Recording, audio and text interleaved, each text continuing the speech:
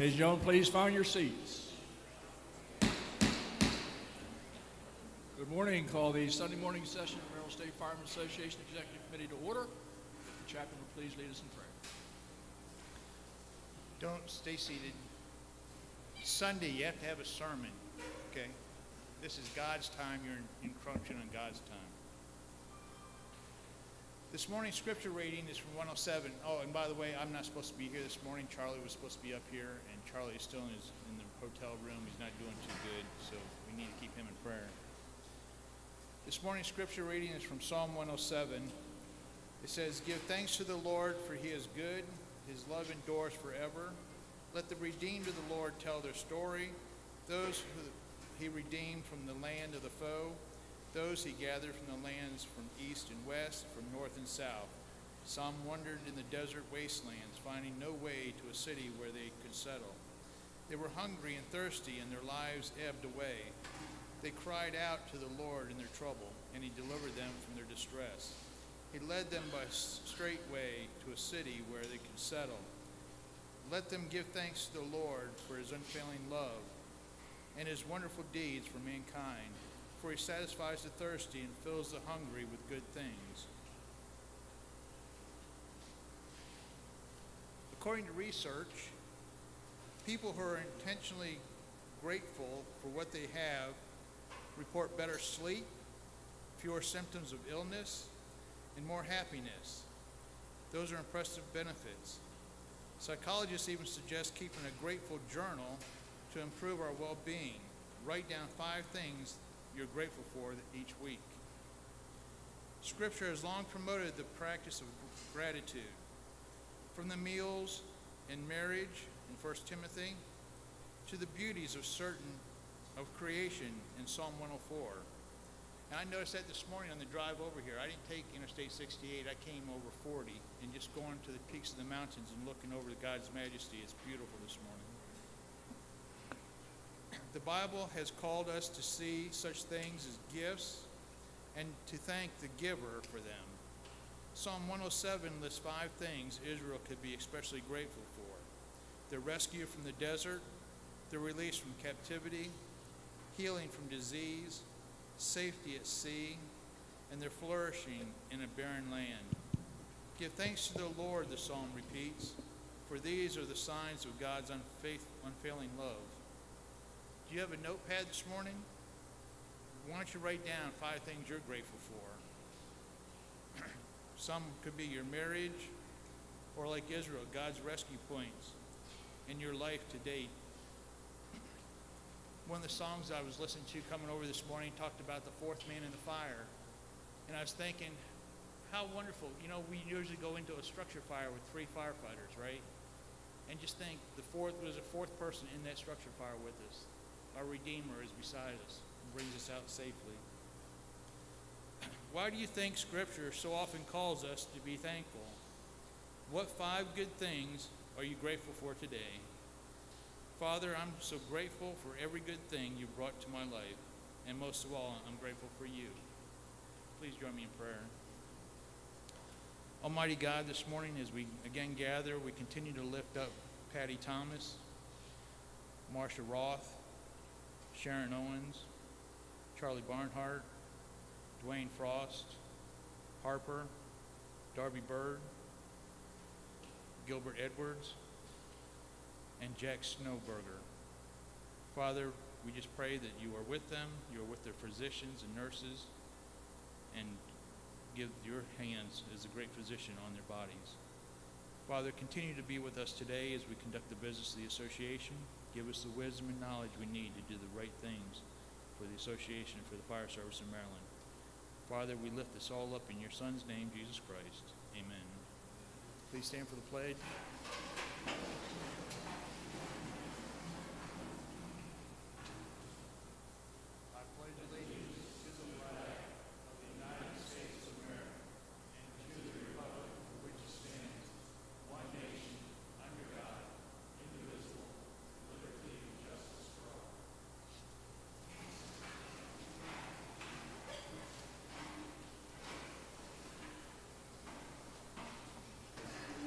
once again, a very good morning to everybody, and welcome to the Dave Garraway Lookalike Contest. For you guys from years ago, used to wear a bow tie. Although it's in honor of our friend Skip. Absolutely. You remember Dave Garraway, don't you, Skip? Charles Osgood, all those guys. Gary Moore, all the bow tie guys. Yeah, Gary Moore. Remember that? Well, I've got a secret. Showing our age here, Chief. Okay, welcome everybody, and if all goes well, hopefully we'll have a little bit of an early lunch this morning. Mr. President, you have opening comments? Good morning, everybody, and welcome back. We can actually see the mountains this morning, and the windmills, as Chaplain just said. You know, it's beautiful out here in the West. It was always beautiful when I was out here flying with Trooper 5, flying over the mountains and watching the sunrise. So, you know, you don't really realize how good you really have it till you get out here. Skip, you're allowed to get a nosebleed out here. I know the shore's a little bit flat, so there's actually hills and valleys here in Maryland, so, you know, just so you know.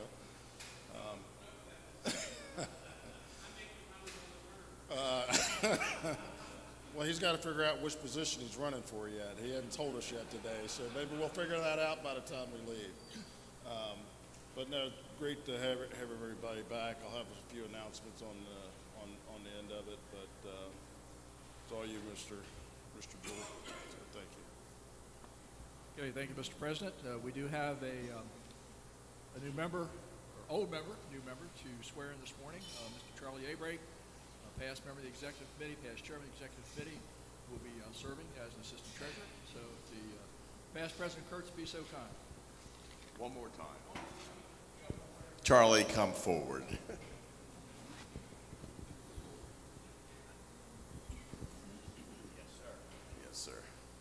Charlie, raise your right hand, repeating after me, using your name in place of mine. I, Ben Kurtz, do solemnly swear to uphold the Constitution and bylaws of the Maryland State Firemen's Association. I shall faithfully carry out the duties of the office to which I've been appointed. Upon completion of my term, I will turn over all records and monies to my duly appointed successor. I will do my utmost to promote, protect, and preserve the Maryland State Firemen's Association. So help me God. Congratulations, Charlie, on your appointment.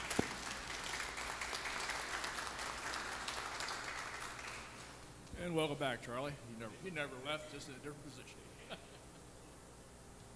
Okay, to start the day, we'll go with all the fire prevention, life safety committees.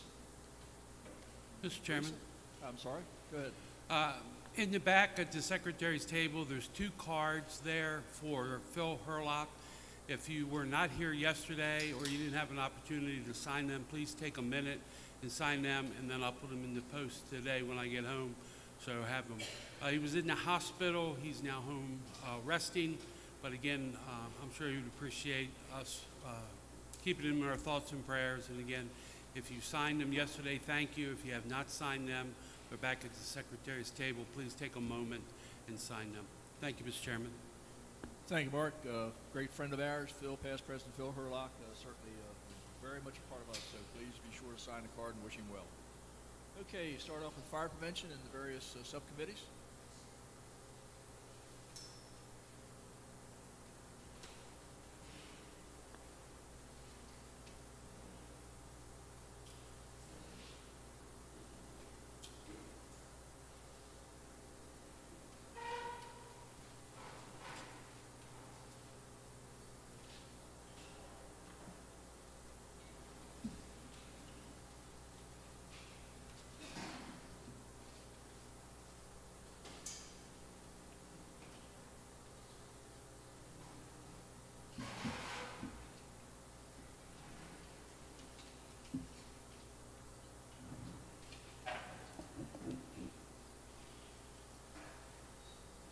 good fashion.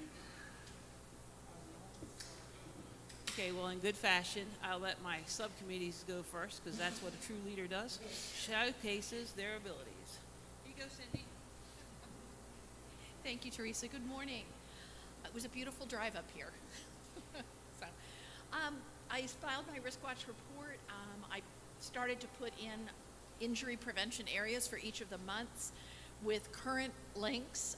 We do issue a calendar every year that goes January through December. It is just suggestions. Sometimes when I put that out in January, by September the links have changed. So we will continue to quarterly update these for you. There's a lot going on in May. You will see a press conference coming both from Highway Safety as well as some of our other partners. We had a very successful fire life safety educator seminar on March 23rd. We had great attendance. We had a variety of regions were represented as well as age span. The out-of-state speaker was Lee from North Carolina. She is the Charlotte, Lee Kish, yes. She is the Charlotte, North Carolina Fire and Life Safety Educator and focused on middle school and high school, which was an area that was very difficult for some people to reach. And she had some hints on how to get into the school systems. Ryan Whitting from Ocean City came and presented on the work they're doing out there. Lance Carroll presented on wildland fire, and then we had two speakers from the University of Maryland, Baltimore, Laura Cathcart and Chris Staten, who are both, one is active, one is a former member of Laurel Station 10, and they talked about emergency preparedness and how they are working with staff, faculty, and students on that campus, specifically to be prepared for emergencies. And then Christina from Anne Arundel County talked about youth fire setting. The other conference that is coming up is the Maryland Highway Safety Summit, and much of our work for the next 2 months will be focused on getting ready for convention.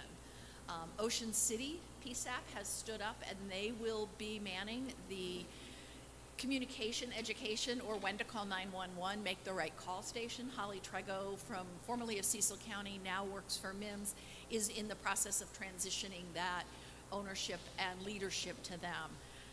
As always, we are looking for volunteers. We will have an adult content specialist at each of the 10 tables, but to make this work as families come through, we really need to have not only the Fire Prevention Committee volunteers, but other volunteers. And we'll be reaching out to both the junior chiefs and the ambassadors to include them. I've put in here what our plans are. Our grants continue to come both from Highway Safety as well as Safe Kids. Safe Kids is all material. Highway Safety is actually funded to provide us some resources. And I'm trying to think if there's, our Stars of Life and Right Care When It Counts awards have closed. They closed on the 29th of March. We do actually have someone nominated in each category, and I know that this organization, as well as the work we do with children and youth, struggle to get nominations for some of the awards. So I was pleased to see that every award has a nominee, and we have 5 children that are nominated, from young children who dialed 911 to high school students. The committee has not met, so I can't tell you who will receive awards, but after 30 years, most of the time all the kids get the awards. That is not true for all the adult nominations. We do have to make some hard choices there. I am going to let Teresa talk about our November conference, which used to be a September conference, and I'm happy to answer any questions. Cindy, I will have to say the updated 911 simulators, we just had a chance to use one at our supply station a few weeks ago with the EMD as it goes through, are really nice compared to the ones from years ago. So I used to use Steve back there, remember the real old ones, but the updated ones that go through actually the EMD with them, very effective. I really, Okay. How much did they cost? I don't know, our county purchased one, so I'm not sure, but it was well worth it.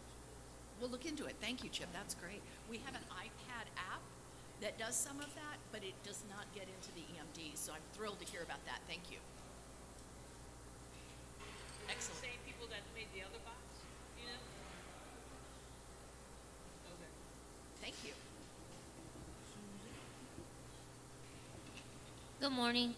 I would just like to touch on the ambassadors.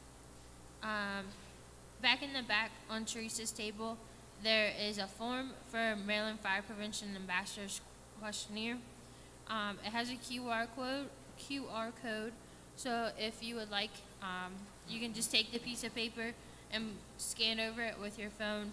And on the QR code, there's a questionnaire about different things with the fire prevention ambassadors and trying to get the how we can get the program more active and different things that we could do to make the program better. So thank you.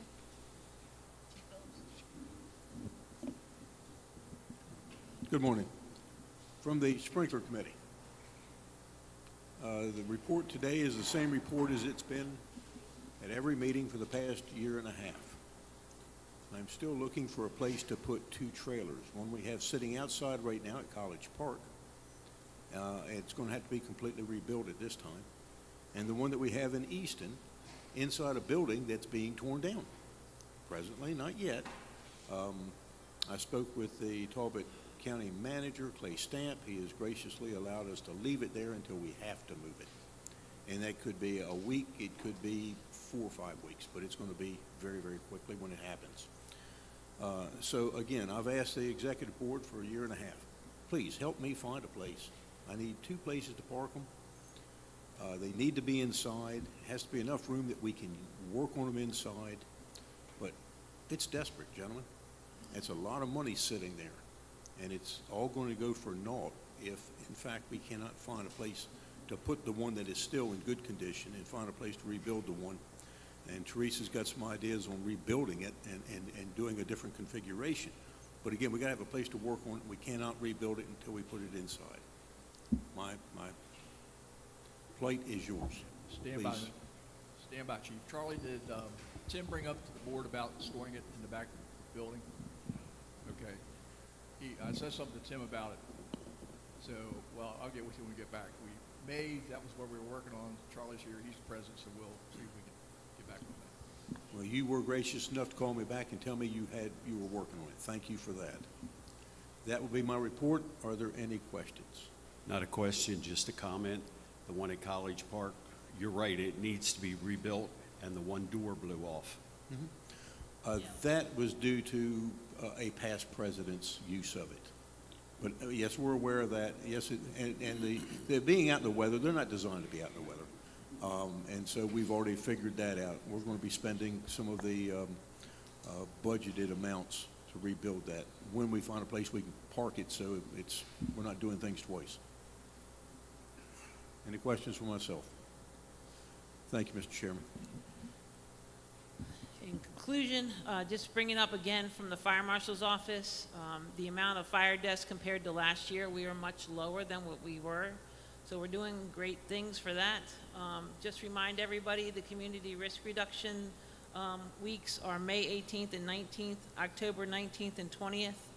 So we got a cache of smoke alarms from Vision 2020. I did help out Baltimore County. They had a fatal, and I was able to give them 100 smoke alarms from that.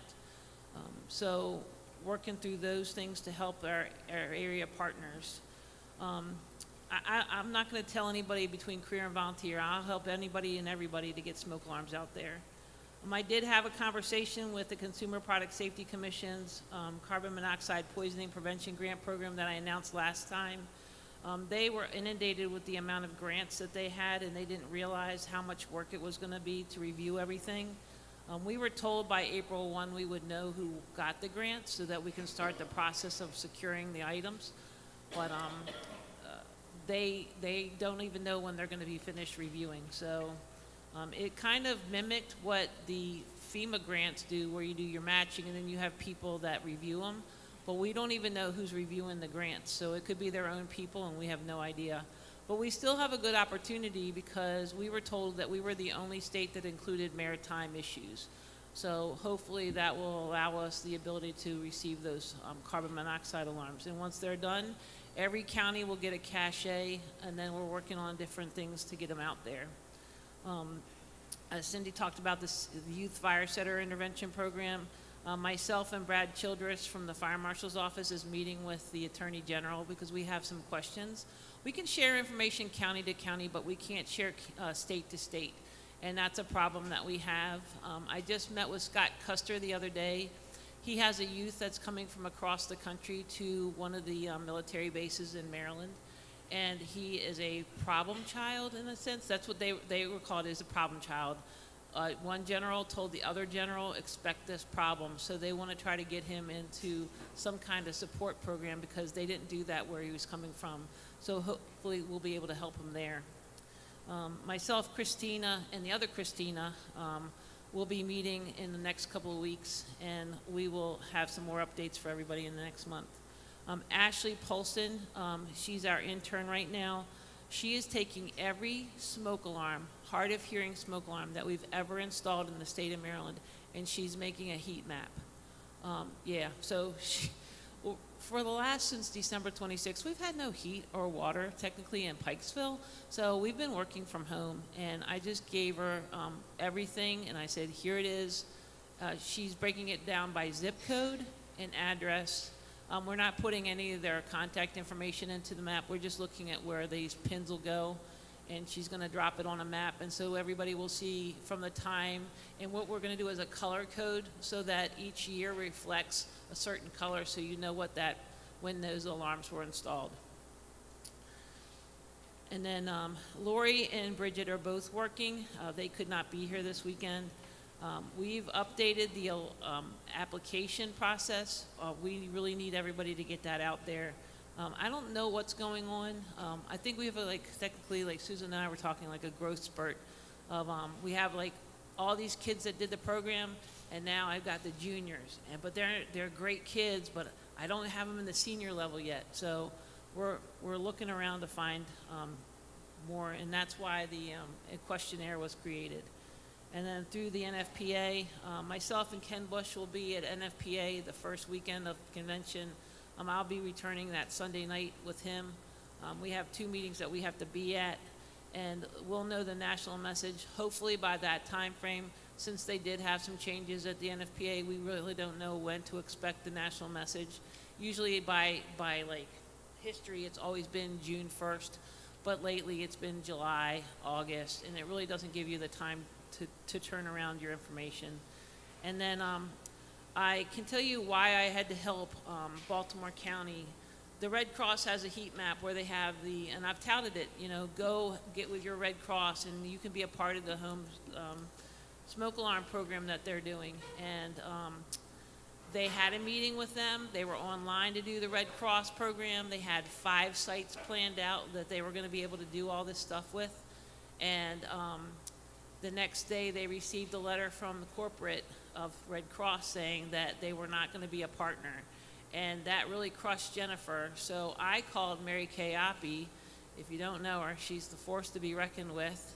And she helped create a whole dots program. She worked for the NFPA. She did a lot of those different things.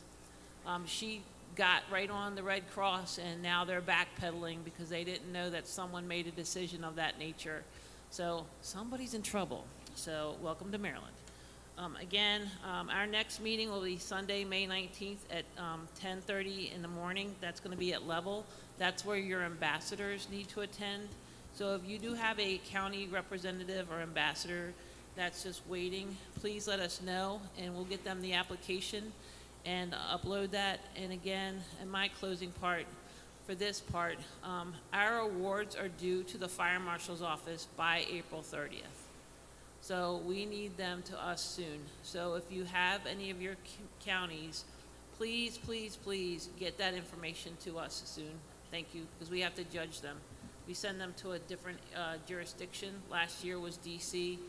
This year will probably be Delaware. So I just have outside people that review their stuff. And that goes along with this Silver Spring Trophy. That information comes to us first. And I have all the rules in the back for everybody, so I'll send that up to you guys again. But they were uploaded to everybody. I've shared them a couple of times. Any questions, I'd gladly take them. Questions for any of the fire prevention committees or subcommittees? I have a question. I just want to congratulate you and Cindy on a great conference. Thank you. Congratulate MIFRE for their dedication to your conference.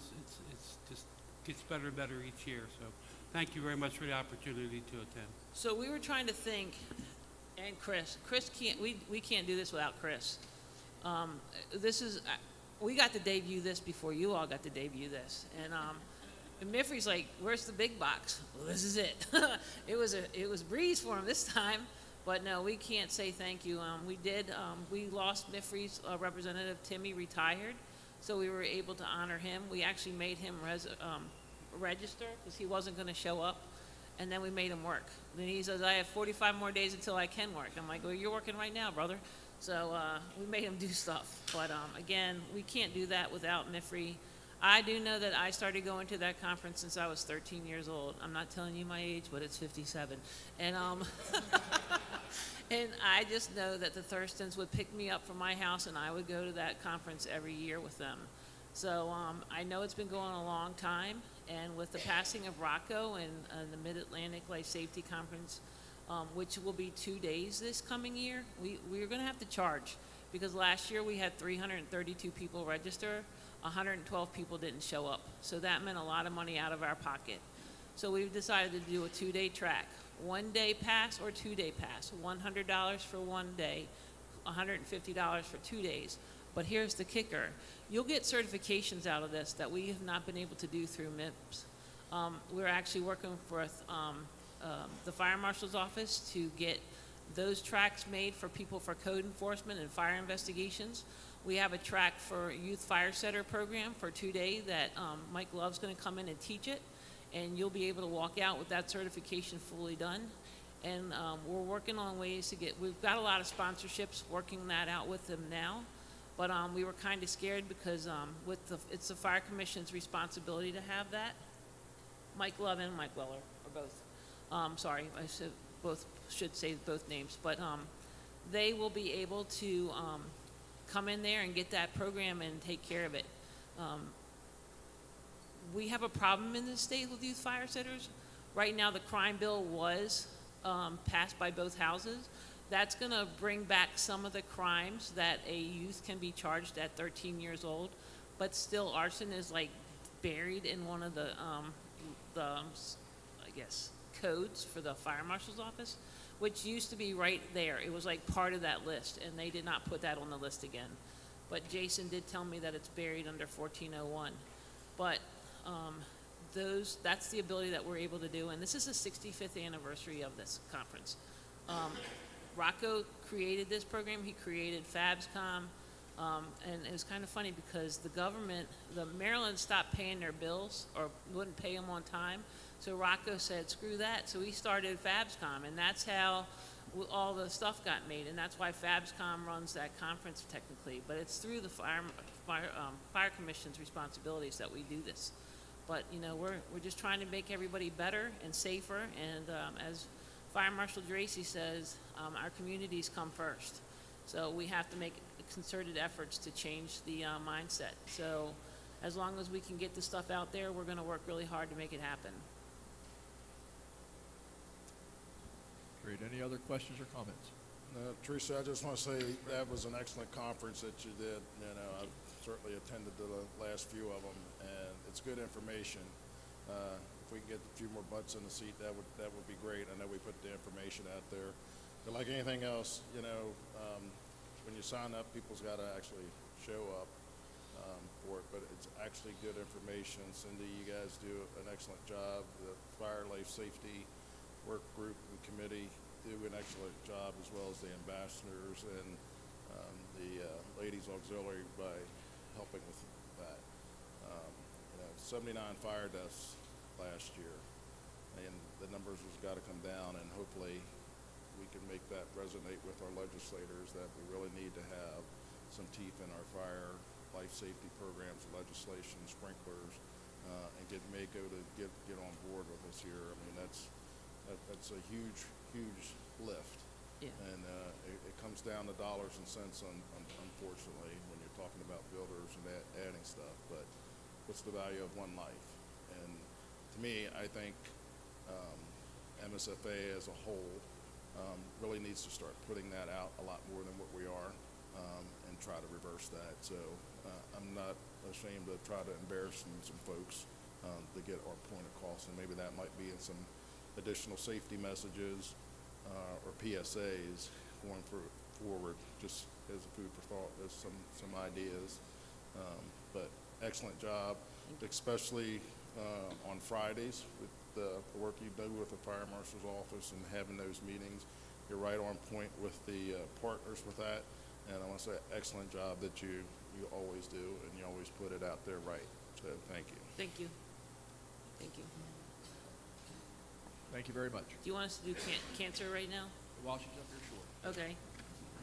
So our save the date is April 28th. It's for an evening stroll through Annapolis. You do not have to walk all of Annapolis to do this. We will kindly take your $25 registration fee for a nice mug. So we have the flyers in the back. I gave you all another flyer this morning. With the QR code, you can scan it. We make it very easy. You can register up to 10 walkers. And then we have a program after Stan and Joe's, which we've already received our first $1,000 sponsor from the West Annapolis Fire Department, Station 35. So that means that money will go to the Maryland Fire Rescue Memorial Foundation.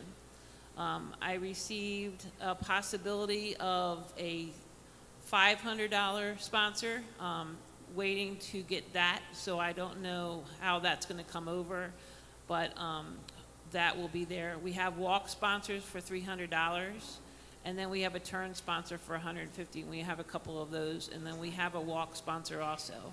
So again, please, please, please get this out there. It's a good time. We're trying to help both causes, and we're just trying to make things better for everybody. Thank you. Susan? Good morning. Shattering what Teresa said, get your walking shoes ready. The MSFA, LA MSFA Cancer Support Walk is less than a month away. Check out all the details on the MSFA website, where you will find the registration information, sponsorship registration, and walk route. Please take note of the new time. Registration and check-in is at 3 p.m. and the program and walk begins at 4, not in the early morning this year. Join us for the after walk party at Stan and Joe's for dinner and drink specials to benefit the Fire and Rescue Memorial. We look forward to seeing everyone on April 28th. Today we are distributing 6 gift cards. We are still working on redoing the application for the gift cards. We just created a Gmail account for the MSFA Cancer Support Group so that multiple people on the committee can open it. So it's not just one person opening the form, where we're running into right now, where the past chairman is the only person that can open the form. We look forward to working with everyone. Please also remind your members of this benefit. Reach out if you need anything. Reach out if you need anything. Respectfully submitted, Susan Hilton. Thank you, Susan, and thank you for your hard work. Yep. Question, Teresa, just for personal information and knowledge. Are you going to have motorized scooters available for Charlie and me? You know what? There's an electric car downtown, and I know who drives that thing, and I will have that there for you. We don't want to jump it over on the cogs. They got a Segway for you, Chip. Look, somebody asked me if I could walk it. I said, you can walk it right to the bar if you want to. I don't care. I just want to take your money. Thank you all very much. Thank you. Let's go with Public Information Branch, and we start off with Ron Watkins, following Volunteer Trumpet.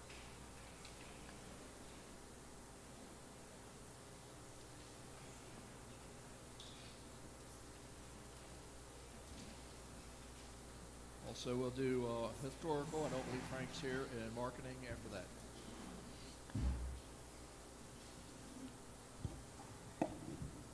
morning. Ron Watkins reporting for the Public Relations Committee, and I decided to make sure I had a seat near the front so I didn't have to walk so darn far to get up to the microphone.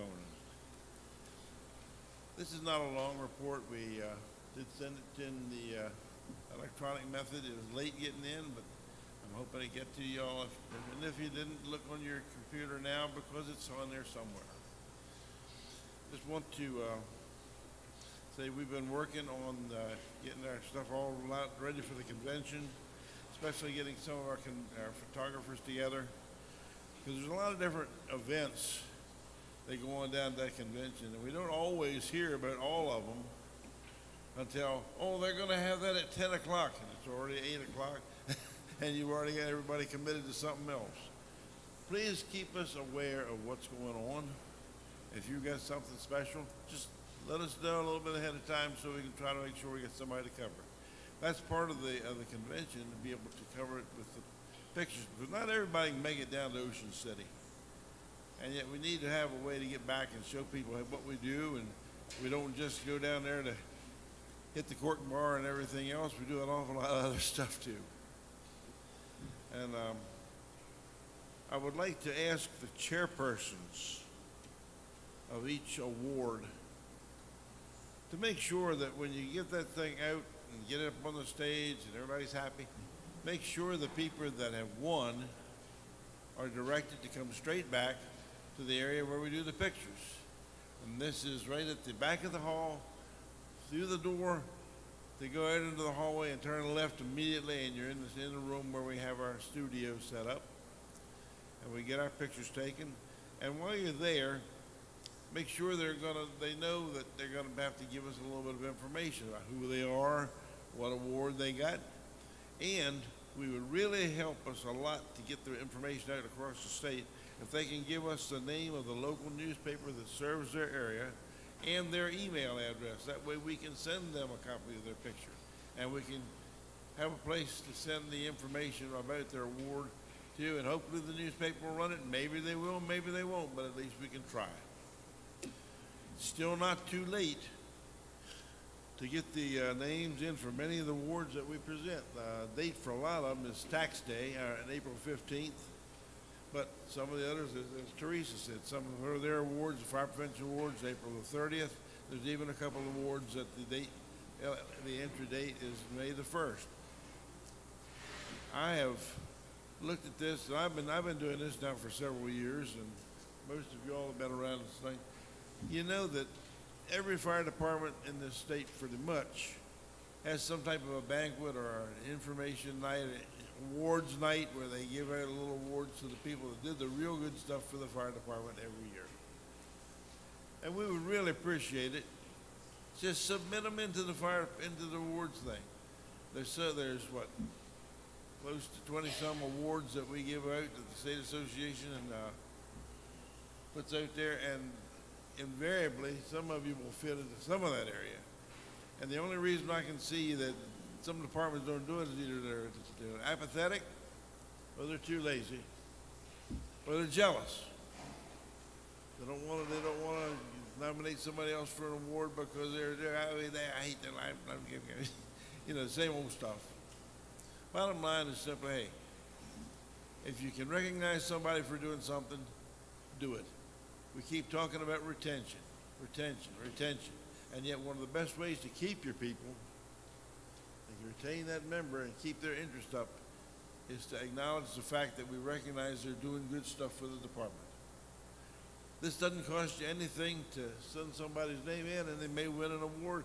At worst, they may get a little certificate, a little plaque, a little paper that says, hey, we thank you for what you did, and we recognize that you did a good job for us.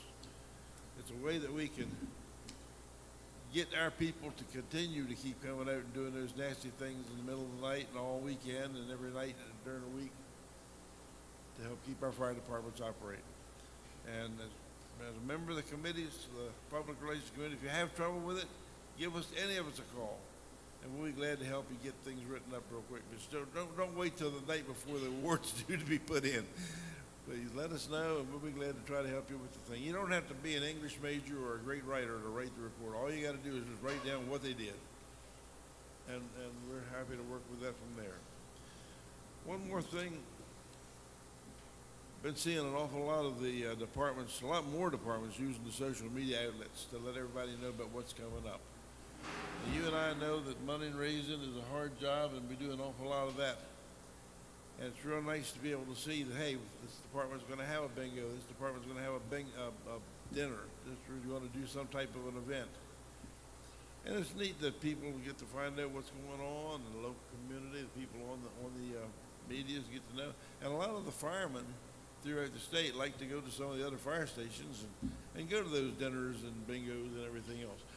One thing I have noticed we're kind of lax in the great graphics and wonderful information about what's coming up. Don't have an address in there.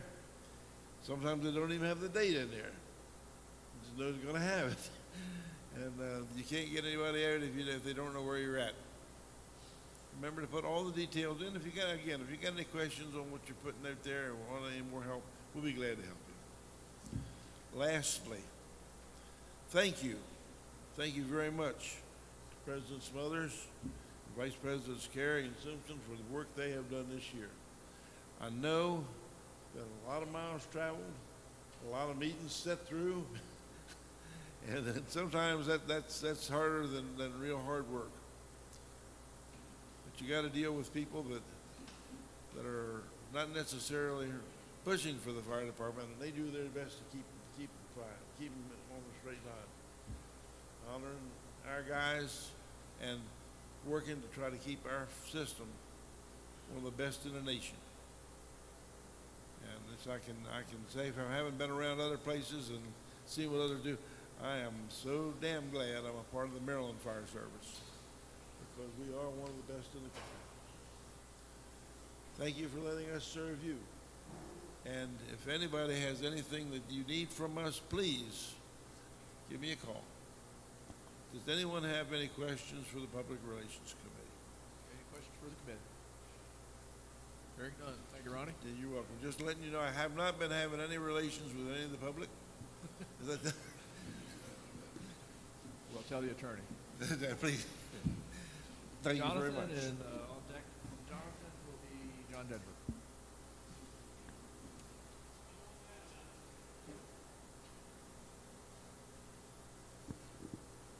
Mr. Chairman, just to, ahead, while sir. those guys are coming up, just to make a note, Frank's report is it's filed electronically.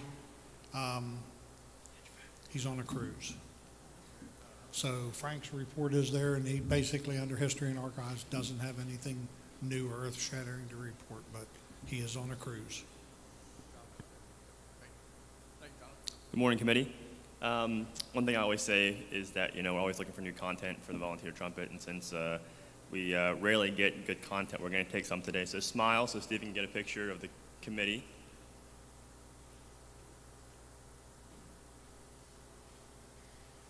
Perfect. Awesome. We've not met formally as a committee. We do communicate via email and solicit information and articles, and so thank you again for everyone that does send that in. We have recently reduced our distribution slightly.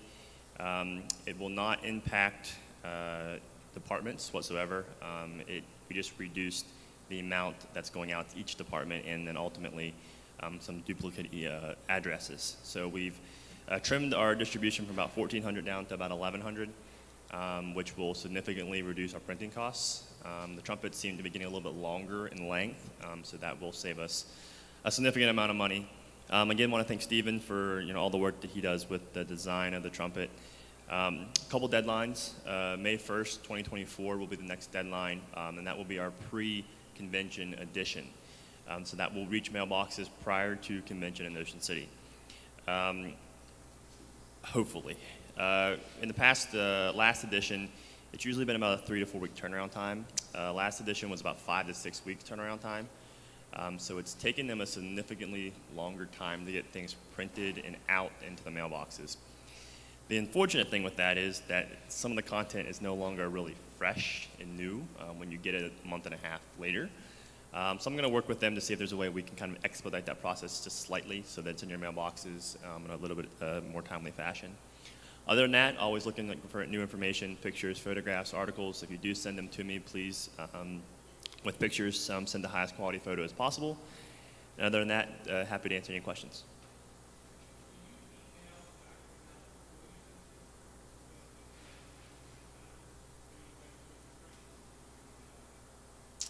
When we put stuff into the trumpet, we make sure that if it's an advertisement or an event or whatever that is, that it will hopefully reach the mailbox prior to that event.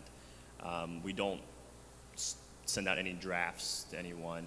Once it's printed, then it's published online, and then it's also published on social media. That answers your question, Mark.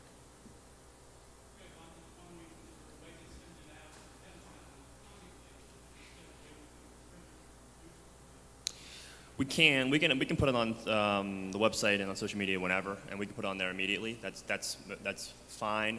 The only thing that we've felt could be a challenge is there's some competitions that we put in the trumpet, find different things, search this, email us. If we do that, it doesn't allow the folks that read it with a hard copy an opportunity to necessarily participate. We could adjust that slightly to get it on social media and in the website quicker for folks that want to view it electronically. We could definitely adjust that to make that happen. No.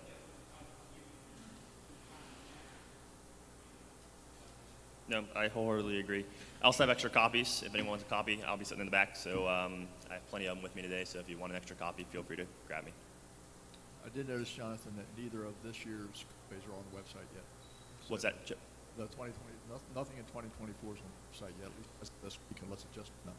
Okay, they should be. So we'll make sure that we'll take a look and that they get up there for you. Thanks, Chip. Any other questions? Thank you.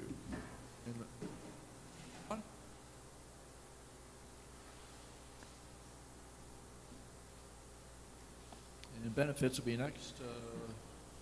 And John, you'll be a part of that too. So you keep going. Good morning. The Marketing Events Committee, the last event that we participated in was the Ocean City Hotel Motel Restaurant Association Trade Expo. If you haven't been there for that, they fill that building with vendors. Now, those vendors are mostly potential exhibitors at our convention. So there's a couple of reasons we go down to that. One is to support the Hotel Motel Association, but secondly is to have access to all those vendors and hopefully pick up additional exhibitors for the convention. I'd like to thank Kate and Lynn, as well as Joel McCrae and Barbara McCrae. They worked those vendors. They saw an awful lot of them and had discussions with them, and I understand we have pretty good leads and hopes for additional vendors. So that's time well spent. The next event that we have will be the Maryland Emergency Managers Association Symposium. That'll be in the end of May. The EMS Care at the Beach was canceled, so we won't be there, and the Maryland Municipal League is the week after the convention this year. Any questions on the marketing events?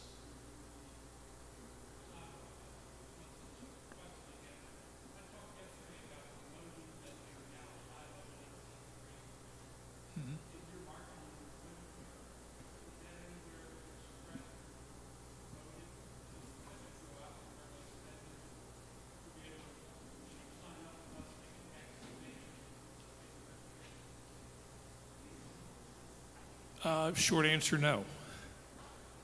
Actually, we aren't really a lot of marketing materials we put out. I mean, we for the Hotel Motel Net Association, Kate had done a nice postcard that had information on the convention, and we certainly post those out. But that is something that we at least put as a tagline or something on our things, so people do know that we do have that nonprofit status. That's a good idea. I was going to say, John, what Mark is talking, in our fire department, we actually have on every piece of stationery or letterhead, we actually have it on there. So every time, everything we send out, we have, regardless of what it is, that we're a 501c3 under those, and what, you know, what the benefits are. So, and like I said, we just have it right on our stationery as well. It's easily done, and if it helps at all, it's worth the effort. Any other questions? Would you like me to do the Reaching the Next Generation while I'm here? Okay. The Reaching the Next Generation, we're continuing to work on a number of things. First of all, we're looking forward to awarding the first Next Generation Leadership Award at the convention this year, Orioles. Besides that, we're working on the web page redesign, the working with elected officials documents, undergoing final corrections, and the why should I be involved in the MSA information continues to be developed. Orioles. So the next thing, though, if you saw the report, which both these were filed electronically, we'd like to recommend that the association establish an additional committee to be called the Next Generation Leadership Advisory Committee. And the idea is to have young leaders involved in the association and advising the next generation, Reaching the Next Generation Committee, the executive committee and leadership on issues and their point of view. Basically, what it would be doing would be involving the next generation in reaching the next generation. The reasons why, well, it's their future. They do have a different point of view, a different background. And we hope with their input on things, we might be better to address issues that are important to our next generation. So the next part of that report was actually kind of the details on how the committee would be set up, how people would be on it, and how they would serve and such. This started with actually with the discussion between Jonathan and myself, and I'll tell you a lot of the details that you see there were provided by John or Jonathan, or actually added by Jonathan. So I know that's kind of a large step to recommend. So I would guess you would have some questions. Is there anything that we can help? And I asked Jonathan if he would be here again on this part of it to assist this as well. Did you have anything you wanted to add? No, well, I say no, but then I start talking. We've tried to address, you know, next generation challenges within the MSFA for a while now. Obviously, if we look around the room yesterday and today, we really haven't been successful. I know that at one point we also tried to have executive committee members bring someone new to the table to a meeting, and obviously that really hasn't been successful. This is just another attempt. I'm not saying that's going to be a solution to our challenges and our issues and our problems of bringing younger folks into the work of the MSFA, but we do feel that not doing nothing is not valuable to us, and we need to try something. Ultimately, we think that the committee itself could do more than just advise. It also gives them an opportunity to do some service learning hours. It also gives them an opportunity, maybe potentially develop it into an internship program, to give them something out of it. Obviously, younger folks are motivated usually by financial gains of money, but this is another opportunity for, other than financial, to give them something tangible for their time. Using some of the younger folks potentially not only in advisory positions, but use them to help with marketing, social media, other opportunities that we have to offer to them for their time to give back to the association. So happy to answer any questions. When John brought the idea to me, I love the idea. A lot of those details in that potential report now were my comments and what my thoughts initially were, but happy to answer any questions that you may have.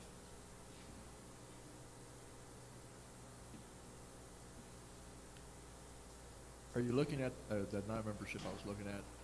Is that looking to kind of parallel geographically the state?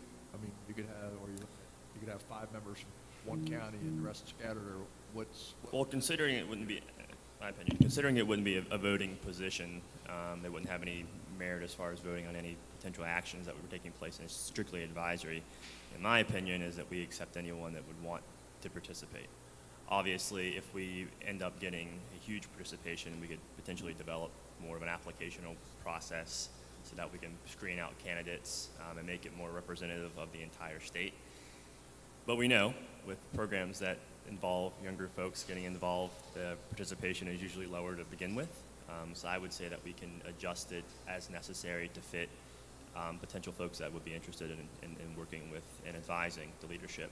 And this also just gives them a direct line to the presidents, obviously the executive committee as well, and advising them on challenges, class challenges, training challenges, departmental challenges, onboarding, recruitment, or retention challenges. Just gives another input, another set of eyes and voices that sometimes we don't often hear from.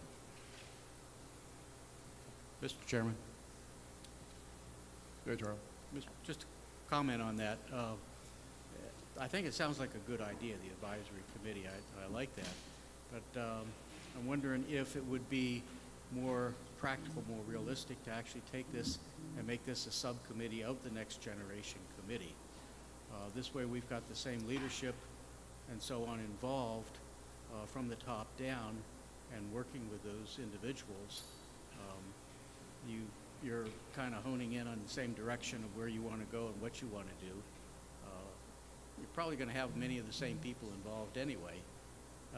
You know, just it would work more or less like we do with the EMS committee, having a BLS subcommittee, a ALS subcommittee, and so on.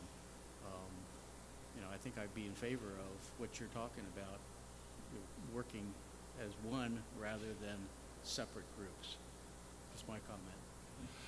I certainly can be set up that way. Actually, the hope would be that eventually that group would take over the reaching the next generation, so you don't have somebody my age trying to tell somebody that's 25 how to do things, rather having them be involved in that. So yes, I mean, I think it makes sense as a, especially starting out, you know, getting it going and then maybe kind of seeing how it works out. That might be a very reasonable way to do that. It does sound very realistic, and I'm sure that the first vice and I can work with you and talk about that and see where it can head. Thank you. Thank you, sir. Yeah, maybe we're going over too quick, but the place to recruit is going to be the convention. And I don't know if we have enough time, Mr. President, to implement a subcommittee through the committee. Is this rushing it too much? Like I said, that's where we're going to be able to meet people and maybe promote the idea, but I hate to delay it 4 years. So, Mr. President, what are your thoughts? Eric? Sorry. Eric, I don't know if you heard my comments.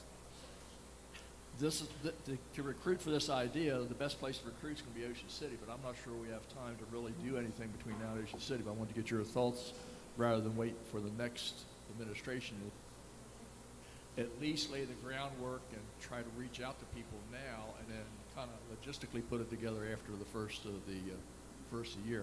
Like I'm just trying to think out loud because I hate to wait a whole year to try to recruit when we got hundreds of people there. I think as long as the administration's good, I mean, obviously, marketing and recruitment flyers, things like that, and getting solicitation out there for folks to join, we can whip that up in 24 hours. Like that's their problem. I think we can have things prepared ahead of time for a convention as long as we have the blessing to move forward with establishing a subcommittee. I'm good. Yep, I'm good. I mean, I think the more that we can get out there, and and like I said yesterday, I think our recruitment efforts are working good. You know, once we bring people in to the service, we gotta like them. Because I hear that when I go around the state. Well, I bring new people in and nobody talks to me. So for the old folks, and I'm one of you, you gotta like your people when you bring them in and you gotta talk to them. The second thing we have to do is that as they're going through if you're gonna be operational, we gotta help them get through the process of the red tape for MEMS and MIFRE. And making sure that when they register, that they've got to do the work. And this got brought up yesterday. So if you're doing the EMT stuff, going to be successful, you got to do the homework. You got to do the canvas. And that's why I want to have a presidents and chiefs forum so that we can continue to echo that, which we hadn't gotten to this year. I know the vice presidents, that's in their wheelhouse, as well as with Kate. Maybe we might get that done by the end of the year, at least have one up and running. But we'll do the same thing and do regional. But as we're getting our younger folks into the service, you know, we got to make it a little bit more palatable to them. And sometimes that might be even trying to get them back and forth to class, because I hear that too. Sometimes it may be a little difficult. So we all have department vehicles. You know, I certainly give up my chief's buggy to my cadre of folks, and here's the keys, go to class. I'm not going to have them miss a class, and some folks don't think about that. So it's the little nuances that maybe we weren't privy to coming up the ranks, but we've got to change. And fire service has to have a willingness to change, and if we're asking younger folks, younger men and women to step up, whether it's for us or for the auxiliary, and I try to echo that too. If you want to be administrative only, you know, we need to echo that too. We've got room for you. I guarantee you there's not one department in the state that couldn't use an extra warm body in it. So I'm willing to work with you, John, Jonathan, however you guys want to make it work. I like Charlie's idea of the subcommittee, and I'm willing to put that in play. If you want to do that now instead of waiting, we can do that. I think we can begin working immediately. I would ask one question. The question is, do we have a succession plan for the Maryland State Firemen Association? And I would say that we probably don't, unless someone can produce one and give it to me and tell me here's the plan for the next 10 years of how we're going to operate when folks here age out and new people come in. We probably don't. My answer to that is I think that this is a good first step into that and begin our succession plan for the replacements of everyone sitting here, some of the committee chairs that are aging out and wanting to give up some of their time and get some more time back into their day, and obviously other positions throughout the association. So I think this is a good step in that direction. Obviously, my last comment would be it's going to require everyone's assistance to recruit people that are younger to participate. Obviously, John and I can only recruit so many folks, and we only know so many younger folks, and we don't know everyone from your regions, and so we do ask for your participation in assisting with that. So that's all that I have, Chip.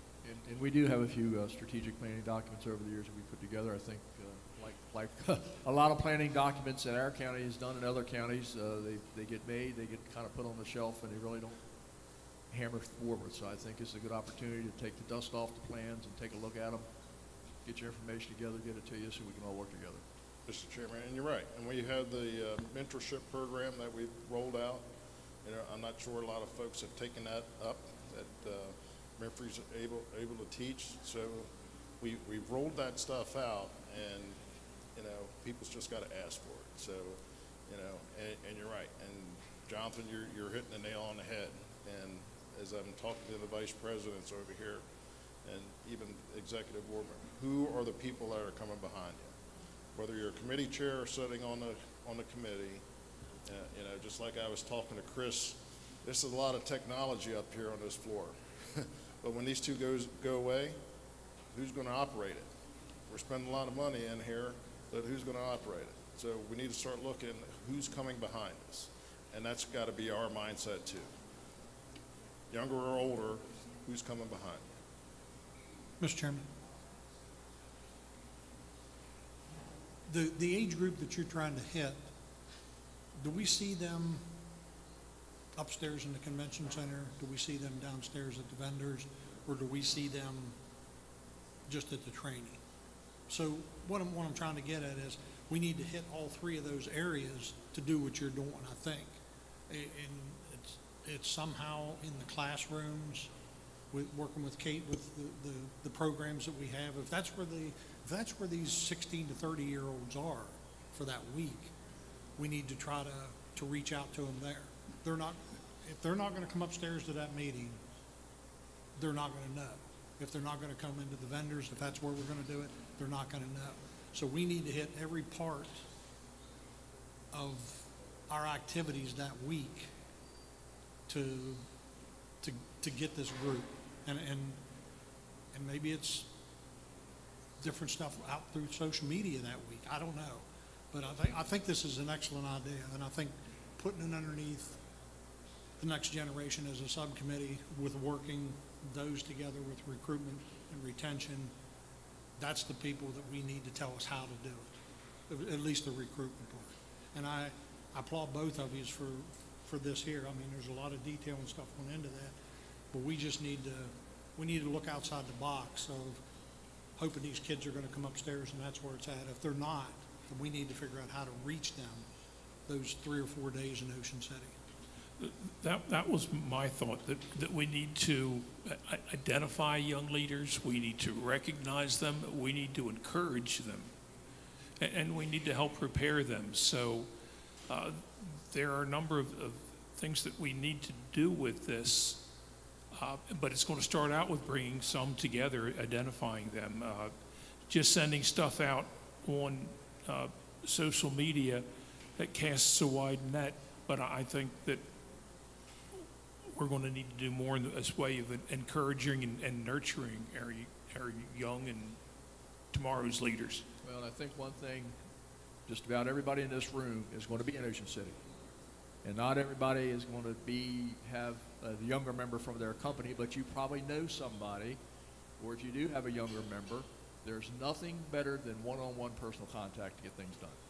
So let's all take as a responsibility when we're in Ocean City. I mean, we've asked everybody to bring one person here, and that's not working too good. So while we're in Ocean City, let's work the crowd a little bit. Let's work together, work the crowd, and try to promote this and make it happen.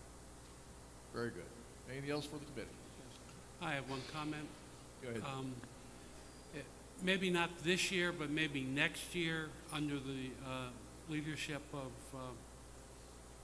President Kerry, and follow up with Charlie, that this organization or this group or maybe a subgroup consider not only the younger generation but the older generation that is retiring, living longer. I certainly would love to have a retired attorney as a member of my department to review contracts. I would love to have a retired banker investment person to tell me where I can put my money and make it grow and improve. And that's why, again, AARP, senior centers, which I go to now because I'm at that age. But again, I think there's an opportunity there. Everything that Jonathan and John have been doing is great, and I commend them. And we certainly need the younger people to come into this organization and volunteer in Maryland for us to be able to continue to provide service. But I think there's an opportunity also that we should look at the seniors that, again, they're retiring, they're living longer, and they're looking for things to do, activities to do, even if it's like just come out and help at the annual carnival or a breakfast or something.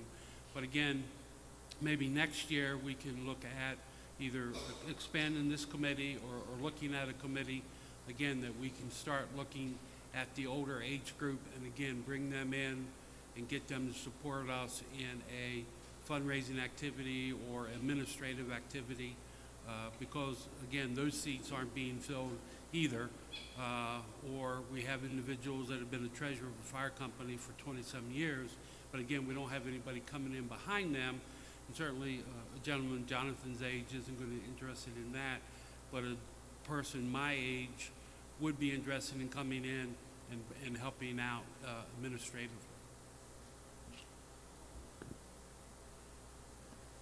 Very good. Any other comments?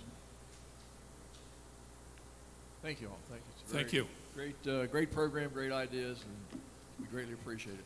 Thank you for all your hard work. Okay, let's see. Dave Lewis. Dave is still not here. Okay, there. Anybody from the Center Program LoSAP? I know Rick's not here. Any information? Wheels for Heroes. Mike Farlow spoke to those yesterday, so I'm glad to see that continues to work. And that is online. Health and Wellness Committee, Teresa. Anything else? She's healthy and we're well. Okay. Mr. Chair, do you want the floor and officer? Absolutely. I'm sorry. I thought that was all part of it. Go right ahead, please. I'll make it brief. SAFER is continuing to operate. As you can see, there's some recruitment and retention officer courses being offered across different regions. So I want to tell Kate, thank you for arranging those. I will say that we need more participation, and I can continue to belabor the point that we need more people to participate. Allegheny is the next R&R officer course this coming weekend, and participation is low. Course instructors reached out to me last week asking for us to solicit it here in Allegheny, Garrett County, and we have. The unfortunate thing is folks do not want to take advantage. But the number one complaint that I hear is that we need more members of our departments. And so the president is absolutely right. We can lead a dog to water, lead a horse to water. We can't necessarily drink, right? So it, again, leans on not only my shoulders, but also your shoulders as well. So if you have departments that are struggling with recruitment or retention, so please reach out to them and show them the information and make sure that they have the registration information for these courses. Additionally, gearing out for convention, obviously, going to try to arrange some activities there like we did last year. The committee recently met. Obviously, in April is National Volunteer Week. I talked to one of my co-chairs, Joyce Schry, the other day, and she wants to do some things geared towards retention this year, but also do some social media toolkit ideas to give departments more of a templated social media campaign type of feel for National Volunteer Week. So that's forthcoming and underway. Also, there are some cadet and some social media guides and things that are being updated. I did pass out a couple of those to you yesterday, just after our closing of our meeting. So if you have any questions of what's in those guides, I encourage you to let me know immediately within the next week so we can adjust and edit those. I've done a review of them. Kate's done a review of them. A few of the committee members have done a review. I really like the design that we're going with, and obviously those guides will be put up on our new website, which is currently underway. Additional links on the website that's being developed is also underway and being updated at this time. And as we have more information to distribute to the committee, we most certainly will do so. With that, I'll keep it brief, and if you have any questions, happy to answer them. Further questions for Jonathan? Again, thank you for your hard work. Lynn, anything further on scholarship? Susan, very good. Good morning, everyone, and my name is Susan Mott, and I am here on behalf of Chairman Lynn Hawkins and the MSFA Scholarship Committee. The Scholarship Committee is working hard to continue to update our website to include the new scholarship funding. Donations can be made on a one-time or set-up or yearly basis for scholarships on the individual or department scholarship that we set up last year. Funds are added to the MSFA Continuing Education Fund to be awarded to the number of applicants each year. The donation levels at this time are Chief, $1,000, Deputy Chief, $750, Captain, $500, Lieutenant, $250. Acknowledgement of donors and their honorees will be made in the annual convention book and must be submitted no later than April the 30th. Please let the committee know if you are aware of a corporation or organization or individual with scholarships for first responders that they would like to present to the committee for review. I do have a gentleman here that would like to speak. Good morning. You just have to get close. It's now on. Good morning, gentlemen. I am going to donate in memory of my father a $250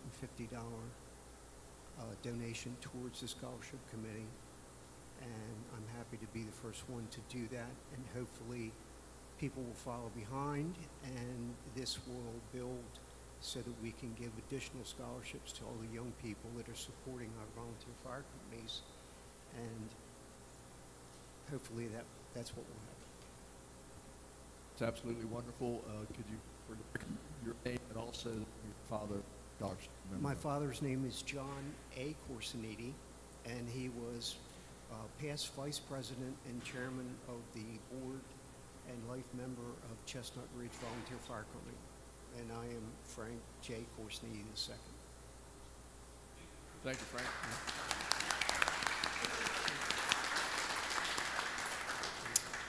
We also would remind everyone to reach out to your to your stations, your departments, to whomever, that these scholarships are available.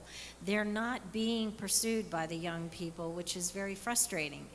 Our process is so easy compared to what some of the scholarships that these young people are applying for when they're going to schools. So it's really important to let them know it's a simple process and that we have several different levels of scholarships available to these young people so that we can encourage them to come in, because as we all know, recruitment and retention is very difficult these days, and young people are the future of this department. We do have committee meetings scheduled, and May 14th is a full committee meeting in person. The awards will be announced on June the 1st, and we will be presenting those awards on June 18th at the annual convention. Any questions for the committee? Just one. I assume from the last meeting that the additional funds that came into us have been rolled over to the account that we mentioned. The administration of those funds. They will be. Okay. Just checking that we're following through on the actual additional funds that came in. Yeah, anytime we have a donation dedicated to a specific cause, we do that. Probably cancer is one of the biggest ones, that everything that comes in goes into the cancer account and all. We do that. I mean, the administration of it, we looked at the community foundation where it came from. We were putting it back into the person that administered those funds. Is that what we're doing? Did we follow through on that? The funds that came from the foundation in Baltimore, we were looking at how they were going to be reinvested and maintained. I just want to make sure that we follow through on that. We'll Yes. get with the treasurer. Okay. Well, I'm looking over there. Okay. Thank you, Kate. Okay. Just want to make sure, again, just making sure that we proceeded where we were going. Thank you. Any other questions for the committee? Thank you very much for everything. It's a wonderful program. Mr. Frank, thank you very much. That's a fantastic beginning opportunity to increase our scholarship fund. Thank you so very much for your calls.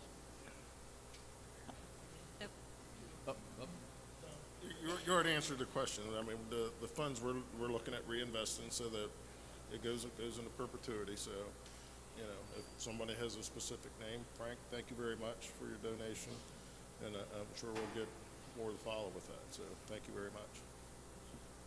Very good. Thank you. Thank you, Mr. Questions for Chair. Scholarship. Thank you.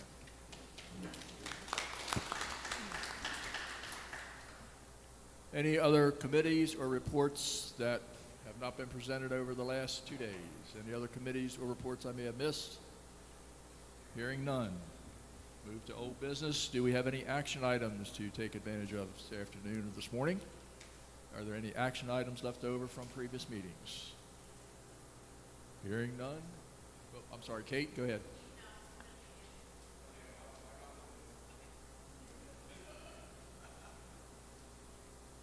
Just a follow-up from Mark's comment earlier. So I did forward all of you the updated letterhead that has either without the logo or with the logo, or you can put your contact information on there that has the 501c3 notation on it. So that's the updated letterhead that we've been using. So if you want to update your own letterhead, you have it in your inbox. Thank you, Kate. Great.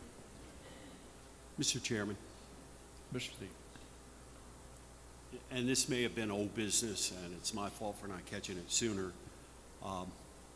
Teresa, if you don't mind coming up a minute, we were talking, and last evening she made the comment about the voting in Ocean City and a concern with computers. And I thought we resolved that last year, that we would have ample computers for all the activities at convention, and that if we needed to purchase more or rent more, we would do so. And I think we need to make sure that we put this to rest so that this year we don't have any snafus.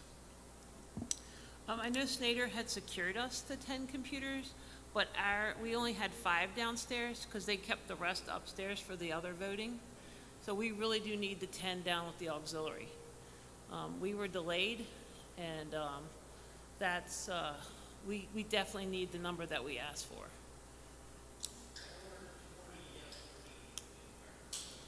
So we got, as Richard's saying, we ordered 40. So you're getting 10, and there's going to be 30 upstairs. So, and we've also, as we went down to look at the convention layout, we're going to expand where the initial voting is. So when folks come in, you're not going to have that backlog in the back hall again. So we're not doing that anymore. So we're done with that. So it's going to be at the top of the stairs where we were last year for voting. It's all going to be electronic again this year. People like it. We're going to talk to our folks, make sure that when you log into it, all that stuff's going to work so we don't have the hiccups. So it's a work in progress. So we're going to stay with electronic. We're not doing paper. We're staying with electronic. So if you got an issue with that, you're going to have to get over it because that's where we're at now. The ladies will have 10 computers downstairs. So if there's something that we're missing, or I'm missing, or we're missing, let us know now so that we can get that taken care of. Okay, So and also. they got their TV last year, so we're Yeah. good with that. So We have to ensure that registration stays open, especially on Sunday for people coming down. They cannot close at 12 o'clock and not come back. I had 32 people last year waiting at 12 o'clock to register, and a lot of people did not come back because the registration committee had closed. I'm like, we just bought you a television set. What is the excuse? And they said, well, they're at lunch. I said, we all stagger lunch. And I know they're not here to defend it, but I can tell you, when you have 32 people standing outside of that wall waiting to register and they're not there, that right there made a lot of people upset, and they said, you know what, we're not coming back. what time you want me to close it? I feel it should stay open each day up until about 3 o'clock. Okay, we'll make it happen. Because that right there, I mean, I'm getting the phone calls because people are asking me because it was a name change thing. He goes, you want me to vote for this name change? Guess what? I'm not coming back now. We're in the planning stages. We'll figure it out where they've got to either do it at a shift and it'll stay open till 3. So done deal. Right. What else you got? Is everybody ready for the solar eclipse? It's moving. No, I mean we'll stay up at 3. We'll make the adjustments, and that's fair. That's fair because some folks get into the Ocean City a little bit late, or traffic, or you get behind something, and who knows what's going to happen with the bridge and stuff. So we'll make the adjustments. You will have your 10 computers. We'll have 30 upstairs, 10 downstairs. Richard's already got that in motion. So I think we're good. So with each iteration, we're getting a little bit better. So, and it doesn't take as long as folks know how to get in, be shown how to make arrangements. I think the Madam President, when we were in Ocean City, she figured out what your layout was going to be. We know exactly what So, I mean, if anybody wants any additional changes, let me know now. So we're good. So we're open until 3. Thank you, Teresa. Another item that's under new business, there's been a request to institute a new award, a Chief Chaplain Emeritus Harvey Dixon Chaplain of the Year Award. I have the information presented to implement this award. Chief Chaplain John, were you looking to this to be implemented this year because the cutoff is like next week, or and for next year, I'd like to come up and discuss this presentation?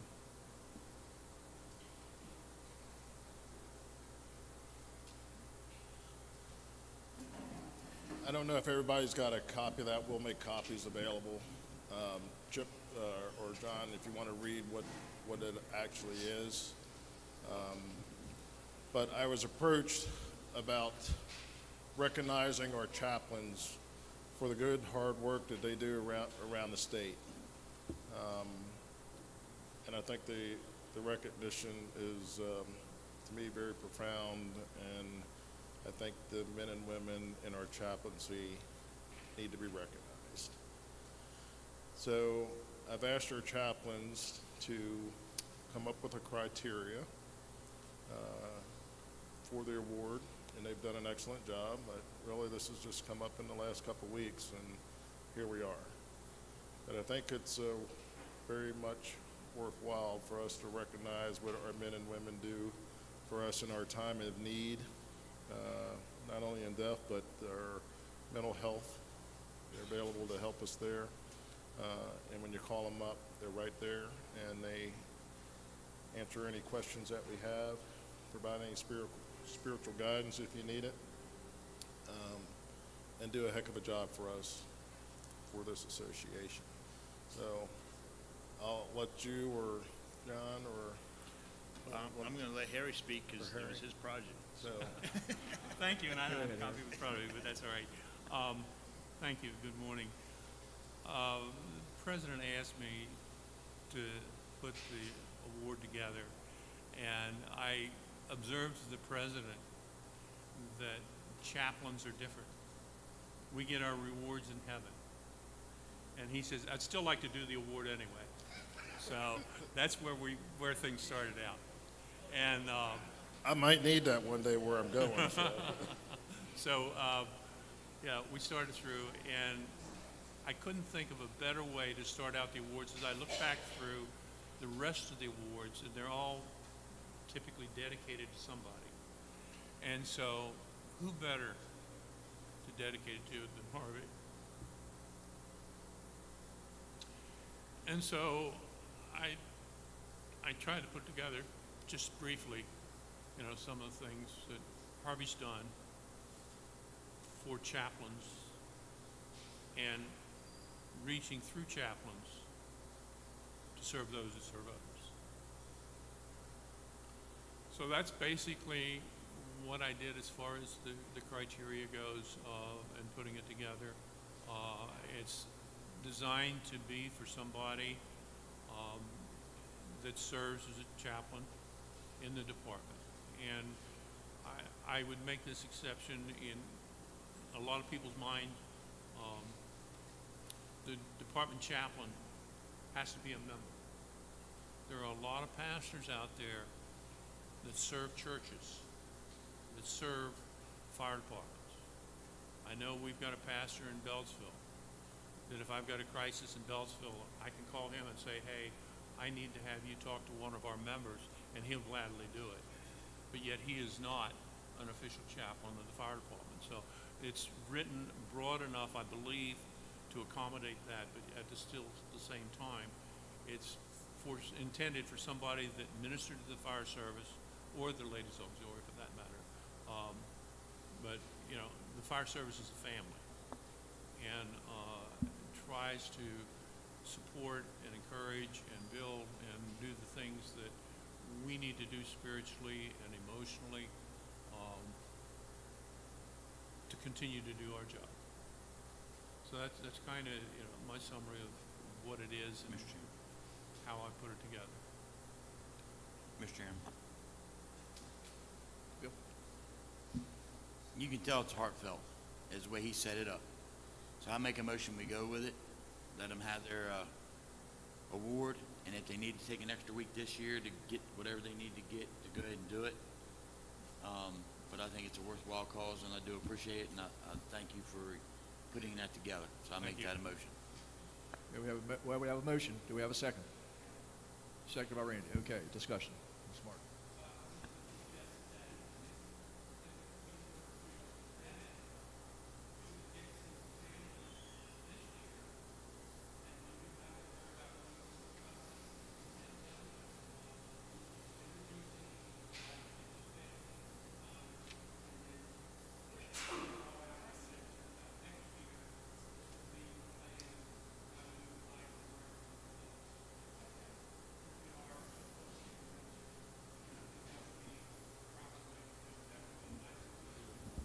I think that would be wonderful.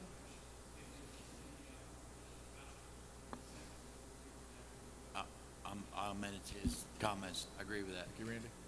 Okay, motion and seconded to proceed with the award to present to the Dixon family this year on behalf of Reverend Dixon, and that the award would be in his name and presented the following years.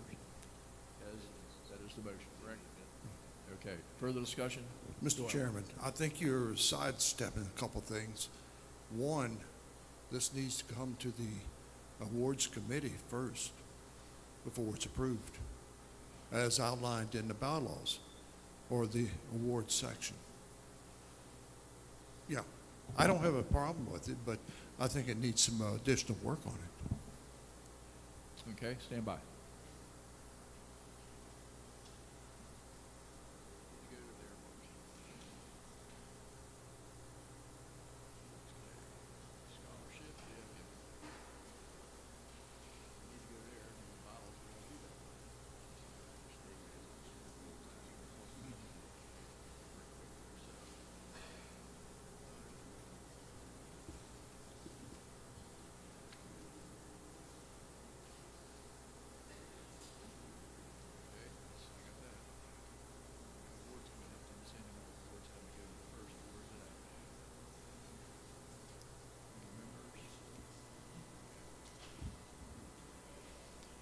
Stand by, we're checking the bylaws with respect to the process.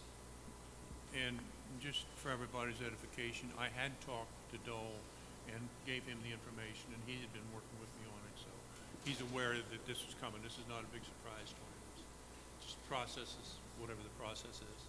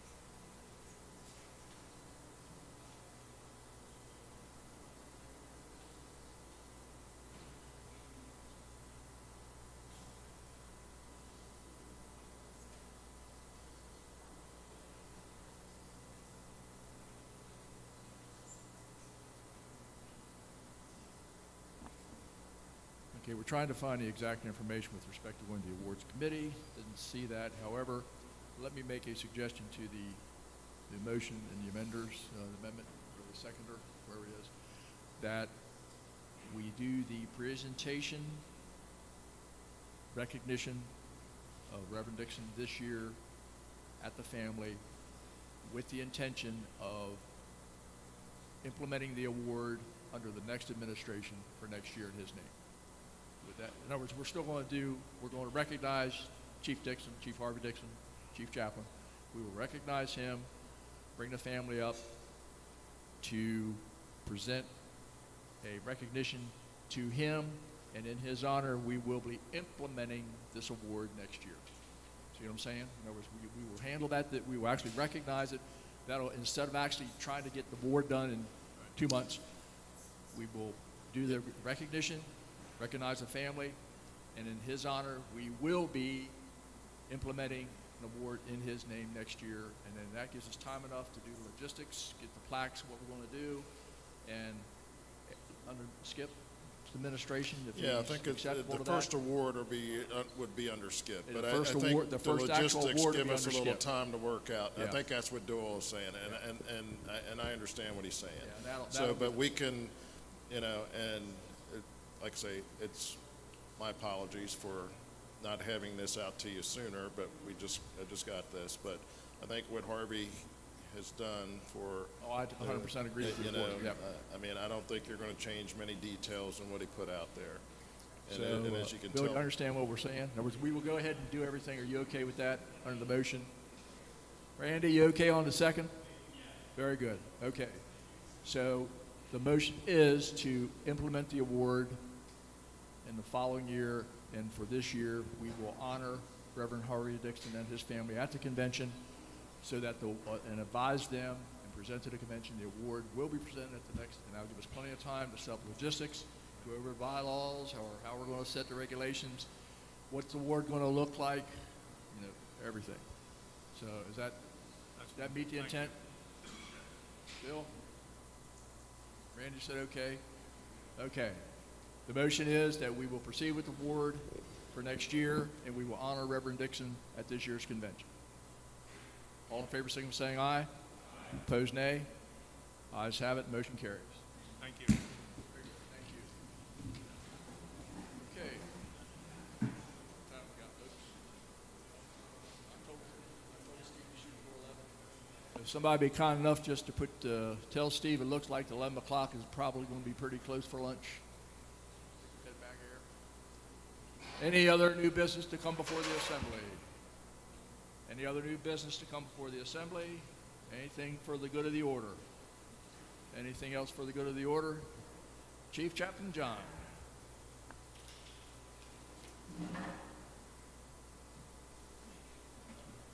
I'm speaking as a president of a fire company right now.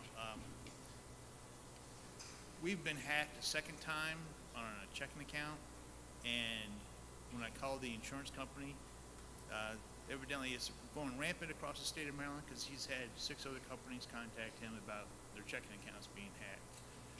So we've decided we've moved over to strictly paying all of our bills with credit cards, not mailing checks through the mail anymore, because they're not actually taking the checks and washing them like the bank told us they're doing a lot of washing the checks now. They're actually creating a check on the computer and using the same dollar amount that our check was used for.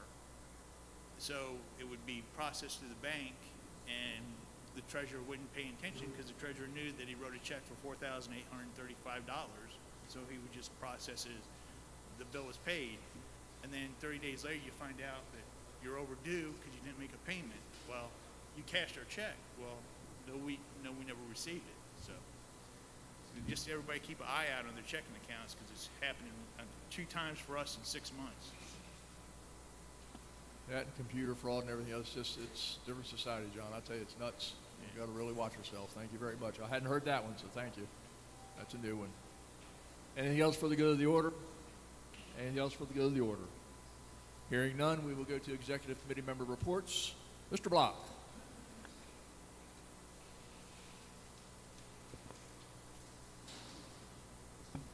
Good morning. I want to thank Grantsville Volunteer Fire Company for their hospitality this weekend. It's been great being here. Nice facility. Food was wonderful.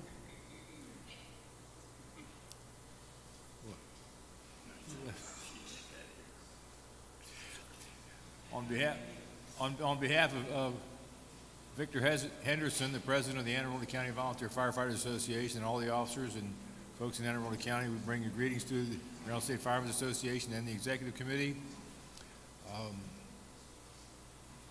We have the usual situations down here that everyone has with recruitment and retention, and we're working on it. And I look forward to seeing everyone in Ocean City. Thank you. Thank you, Ron. Mr. Smith. Good day, everyone. I want to thank Grantsville Fire Department for their hospitality and hosting us this weekend. A great job. Also want to invite everybody down. The end of this month will be our Firemen's Southern Maryland Volunteer Firemen's Association convention. Convention weekend, the last weekend of the month, so we're having that, and bring you greetings from Calvary Chapel St. Mary's from President Hassler. Also, since we won't be meeting, want to wish all the mothers happy Mother's Day. So, thank you. Thank you, Randy. Chief Phillips. Thank you very much, Mr. Chairman. I bring greetings to everyone from Talbot and Dorchester counties, the middle of the Eastern Shore, not the upper, not the lower. We are in the middle. President Starkey and Yawkey from the respective counties send their best to everyone. Everything at this time seems to be going as well as it can on the Eastern Shore, in the middle of budget requests and everything else. But I want to thank the Grantsville Volunteer Fire Company also. It's been a wonderful weekend up here. I don't think I've been anywhere recently. We had all 4 seasons in 1 or 2 days, but anyhow, it's wonderful. It's very nice. And I just say thank you to everyone. Thank you, Chief. Mr. Fowler. Thank you, Mr. Chairman. Greetings from Kent and Queen Anne and Caroline counties. I too would like to thank Grantsville for their hospitality this weekend and the service, and also the Four Seasons that we had. I've been to several of the different county association meetings.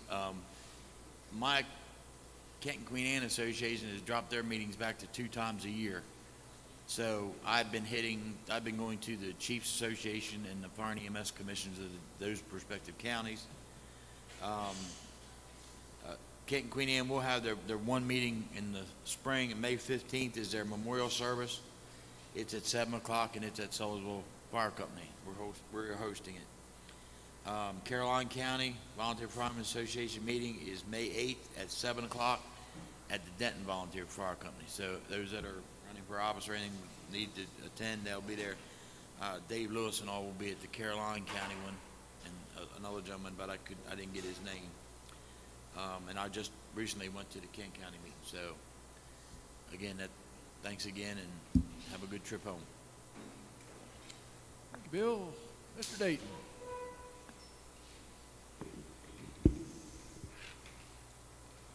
Thank you all for coming to the Western Maryland.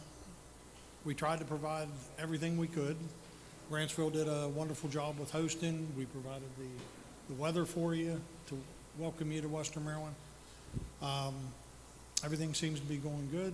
Safe travels home this evening, this afternoon, and we'll see y'all on the ocean. Thank you, Tim. Past President Kurtz.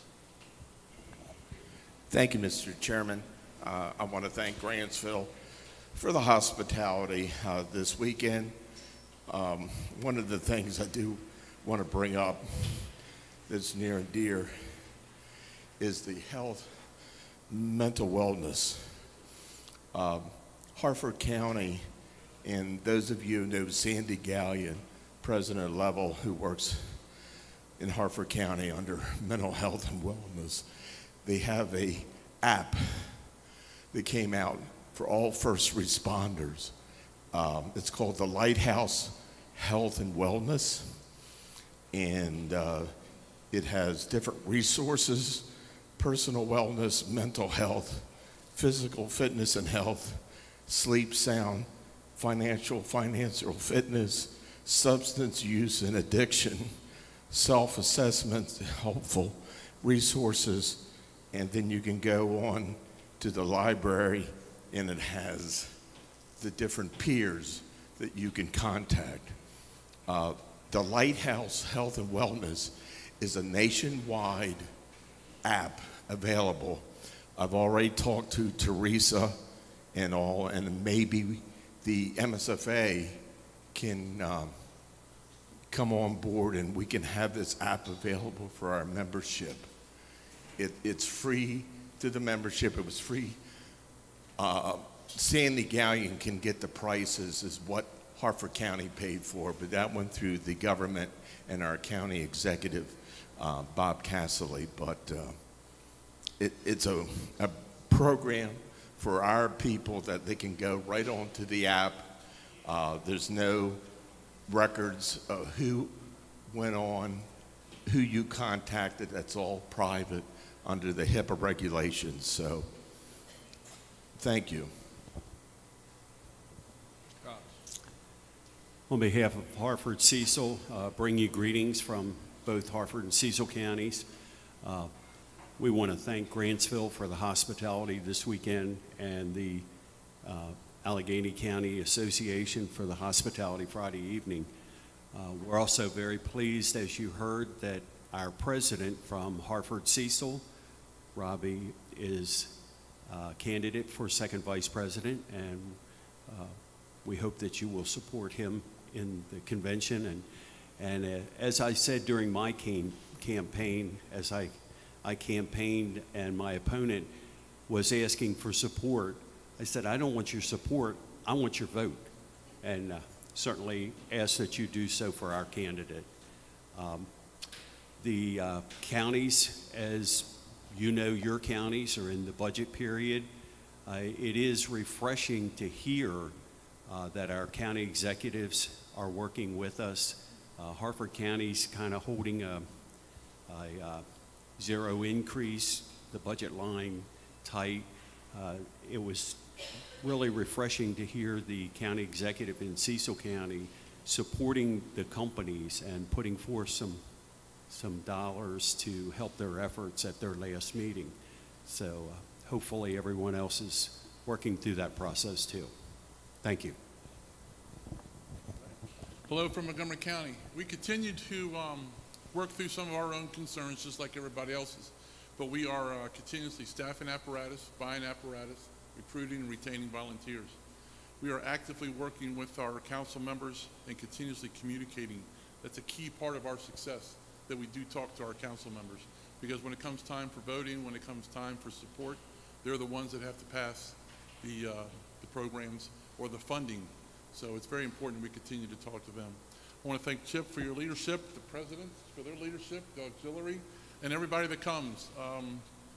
Something that I want to mention is the Key Bridge. And one of the things that I noticed at every one of the press conferences was the partnership. The partnership.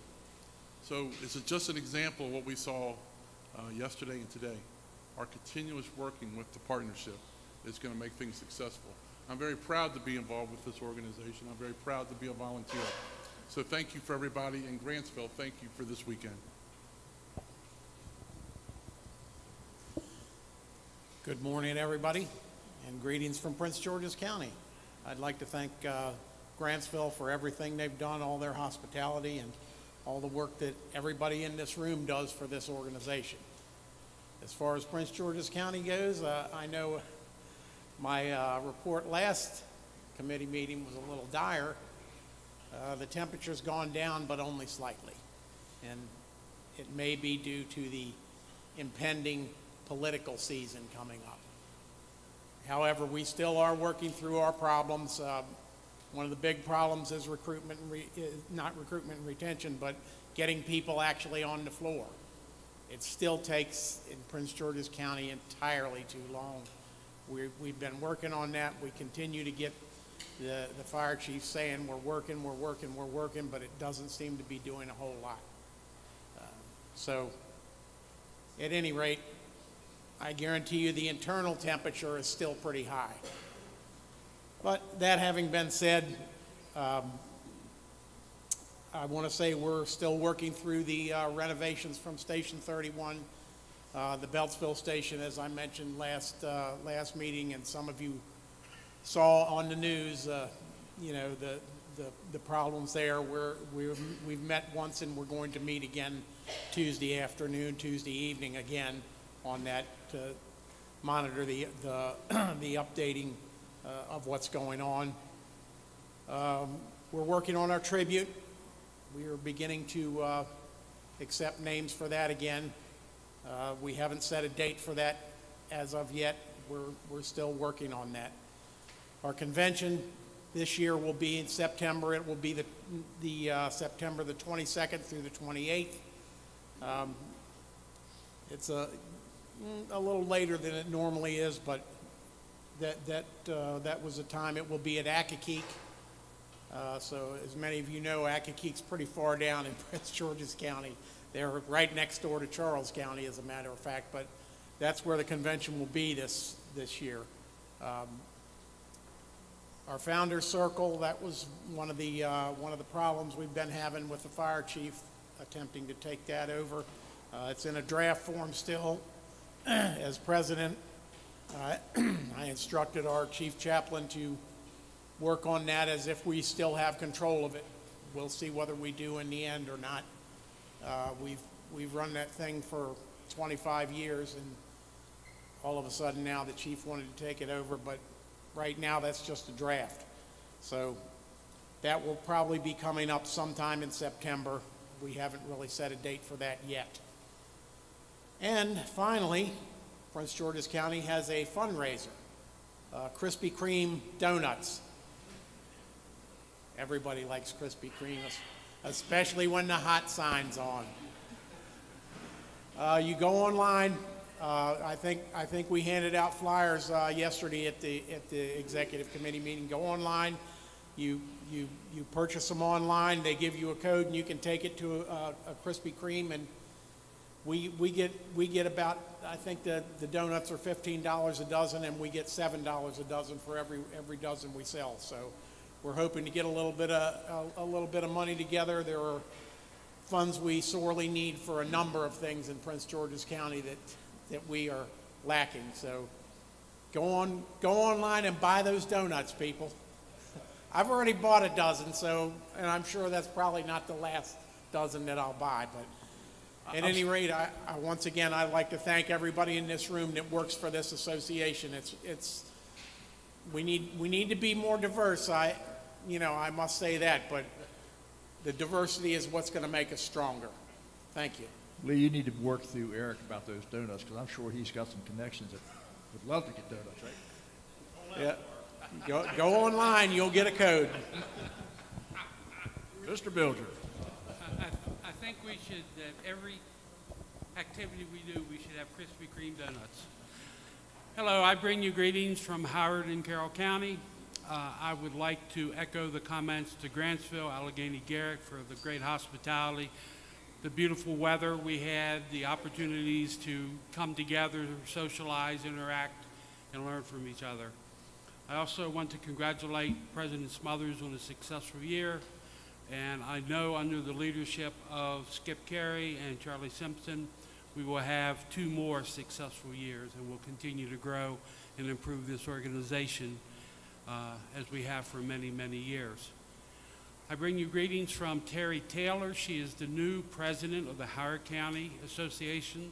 They are meeting now every other month, but she took over after the passing of Chief Mickey Day, and she's doing very well, and she's very interested in making sure her association interacts very positively with the MSFA. So I think it's going to be very good. With your permission, Mr. Chairman, I'd like to yield the rest of my time to President Sue Mott from Carroll County to provide an update on Carroll County.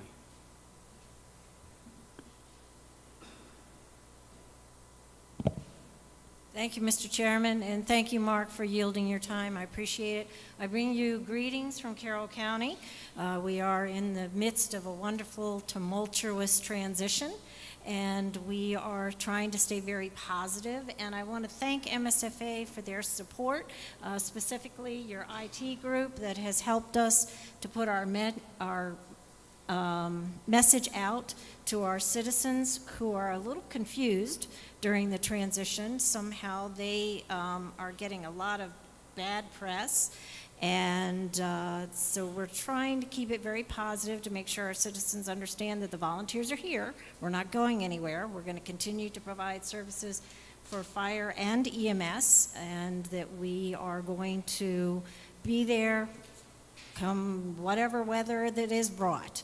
I also want to thank Allegheny and Grantsville for allowing us to join them today for this meeting, and I look forward to continuing to help with this group. Thank you very much. The Honorable Chief Steger.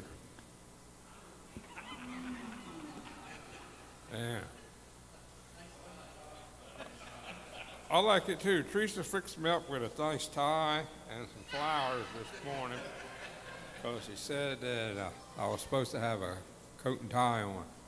Well, my coat and tie is still hanging in my garage where I set it, so waiting for Skip to pick me up, and I left it there. So that's why I'm like this. It's all the clothes I got. Okay? Oh, Skip already got me over there. So it will show up somewhere along the line. Like President Cox said yesterday, when you take a picture, it will show up somewhere. When you don't expect it, it will show up. So, you know, if you can dish it out, you got to be able to take it back in. So that's all part of the team. Ooh. You just keep them in your memory bank. But anyway, I'd like to thank Grantsville for hosting us this weekend. They got a great facility here. And I know none of us in this room, maybe except for our chaplains over there, can do anything about the weather. So it is what it is. So I'd just like to welcome everybody to Ocean City for the convention, and hope everybody has a safe time. Thank you. Thank you, Mr. Vice Chairman. A couple things. First, welcome to Charlie, back as a officer of the association, who's many years of involvement on the executive committee, and he and I have been, I think we'll be receiving our 50-year pin at Company 2 this year, and I got a couple years on him before that, so been good friends for many years, so welcome back, Charlie. And also welcome my wingman today, new assistant secretary. And, he jumped right in there. So Jonathan, you did a good job with the understudy. You did a good job. First off, certainly thank Grantsville.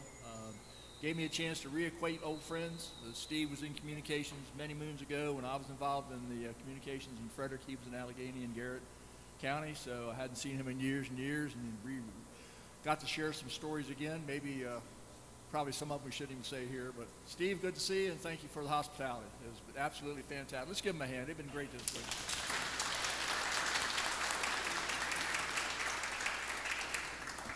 A couple things from Frederick County. Our county council this week passed a change in our LoSAP, so we will finally get reduced from age 65 that we've been for the last 42 years. We actually will go down to 62, so they have made some progress in increasing the benefit level by $40 per month. So making some progress. It's been a little slow, but we're very appreciative of the council, and actually the county executive had it in her budget, so we're appreciative of that. This year at Fallen Firefighters, it'll be the first weekend in May. They've changed it. That will be in Emmitsburg, which is in Frederick County. We actually will have 3 firefighters being honored this year. One battalion chief who died of COVID during the COVID crisis. We have a volunteer chief who also was career in Montgomery County who was declared line of duty for cancer. And a career firefighter in our county who actually was an assistant chief in Pennsylvania that died. There was 2 firefighters killed in the line of duty last year in Tripoli, Pennsylvania, and he will be honored also. He's not from Frederick, but he was one of our career people who was off duty, so keep those families in your prayers. Also, if you do go to the Fallen Firefighters and want to stop by the museum, it will be open. Glad to have you. We're open, we actually this weekend, yesterday was our first day open for the season, and we do have some of the pictures from John Hoagland's collection displayed now in the museum.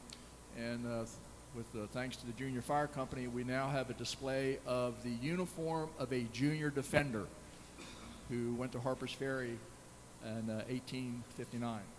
It's one of the Zouave, very bright colored uniforms that the Frederick militia units wore, so it's kind of very unique. Love to have you see it. So that's all from Frederick. Let's start with the presidents. Madam President, anything from the auxiliary?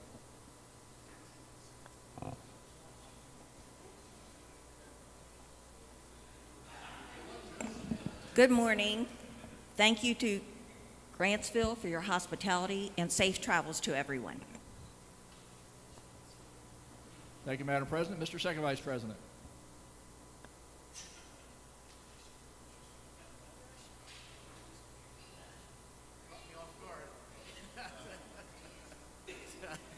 Thank you, Mr. Chairman. My thanks to Grantsville for an excellent weekend here, and both weather as well as the building. Hey, this is a nice facility, great food. Special thanks to the Allegheny Garrett folks for their hospitality on Friday night. And for all of our attendants and you here, great, really a pleasure to see everybody.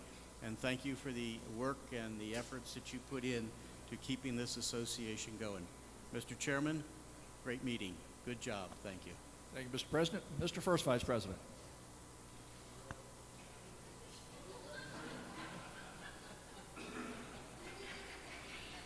Thank you, Mr. Chairman. That was not my uniform either, by the way. Okay. To Grantsville, thank you. Beautiful facility, great hospitality, and I'm even beginning to like the mountains. I've been driving up here so much. It's weird. It's not seeing flat, though. It's weird. 72 days from the day, if I don't screw up, which there's a possibility that may occur, I'll have what I consider the greatest honor that can be bestowed on a firefighter in Maryland. I will follow in the footsteps of people around here that know. That's even better than making a grab, and I was fortunate enough to make one of those in my career. The nice thing about it is, and I said it last night, that the de-stressing we had in the lobby of the hotel. The 2 years I've spent as a president, and hopefully as a vice president, hopefully next year as a president, closest I've come to going back to the good times in high school. And that may sound kind of crazy, but it is. The friendship, the love of the service, and be quiet, and the kidding and the comradeship. I mean, it's great. And when you look at the variety of ages, that's even greater. You know, this is cool. This is one of the neatest things. And to each and every one of you that have given up a weekend to come here because you have a deep concern for your brother and sister emergency service personnel in the state. That's what makes this organization what it is, and that's what will keep it going. Even though the young people don't understand us, experienced people. I won't use the word old, I'll use experience. And if you look around this room, there's a lot of experienced people here. You know, and we have, like Jonathan and his buddy, we've got a lot of young ones too. But don't forget why you're in this organization, and don't forget the organization. Show up, first off, send in your credentials, show up in Roger's bailiwick and my bailiwick, and I would dearly appreciate you voting for me, for the other gimp, and we got one healthy one. He's big enough to carry both of us, too, you know, through the next year. Showing up and voting for us. Thank you, Grantsville. It's been a blast.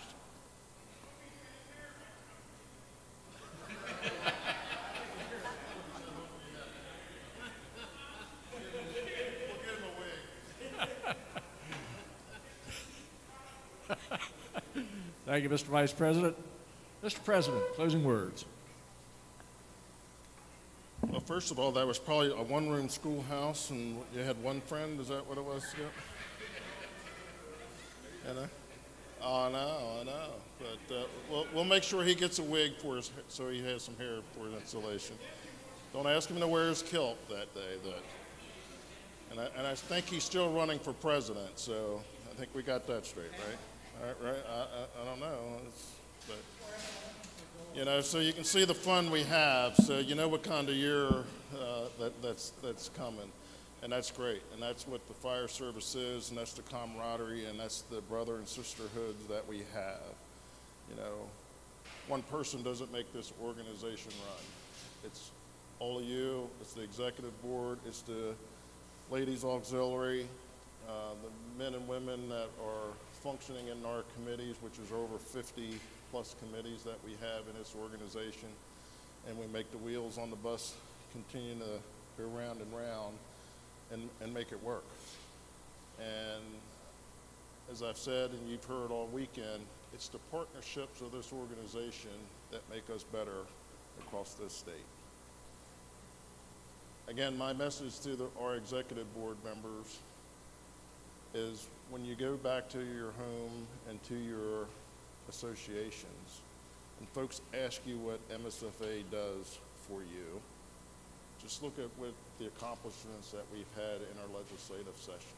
We have been more successful this year than we have in the past. That's not saying that anything that's happened with our past presidents, because certainly following Ben and Joel, they had some tough years, especially during COVID. This just happened to be a very good year for us, and we're going to see the aftermath of that. But as Skip and Charlie and Robbie, presumably you, going forward, we still have a lot of work to do. And this organization can be that voice for the 363 plus fire, rescue, and EMS services across the state. And I've heard that echoed numerous times in the halls of both the House and the Senate. How well this organization stands together, how we represent the volunteers across the state in some of their career. And I have to give kudos to the IFF because they stood tall with us this year in Annapolis for our initiatives and vice versa. We're making it better for all of our providers and healthcare clinicians in this state. You know, whether you're a career or volunteer, our initiatives or issues are the same. Whether you get paid for it or not, you know, our training's the same, or continuing education is the same. We're not that different, you know, and as a former state employee, I know the benefits of that. It's always good to get a paycheck, but, you know, as we do the R&R, it continues to backfill for the career services in our state. And we still need that. And if you listen to the chiefs in the counties that are starting up combination services, they have a hard time trying to find career people to come to want to work for them too. So we're all in that same boat, but we're making inroads, and we're blessed here in this state that our legislative body is supporting us. So that's a plus. It certainly, I want to have a recognition for a couple folks. First, I want to recognize Allegheny Garrett for hosting our hospitality house at the Elks Lodge this year. I was looking for a location. Their association stepped up and said, and I asked what I needed. They said, nope, we got it. Keep your hands off of it and let it run.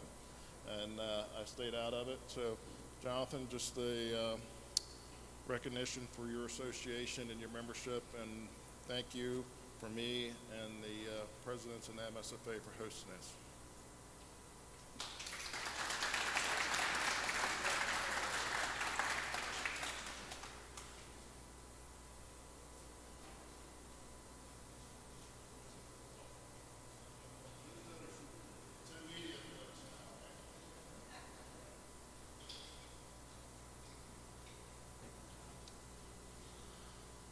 I also want to say thank you to the members of the Grantsville Volunteer Fire Department for hosting us here in this lovely hall and taking the willingness to host us here. It's been great. We have certainly seen the four seasons of Maryland. I know you didn't have any control of that, but everybody will have a lovely ride home. I do have a certificate, but it's sitting on Doyle's desk.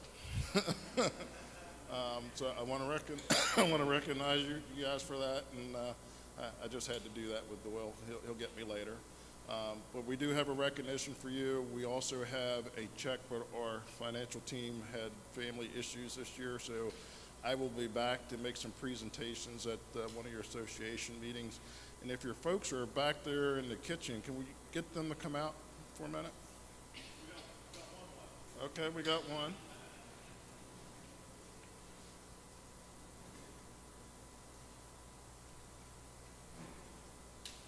I'm going to say on behalf of MSFA, thank you very much.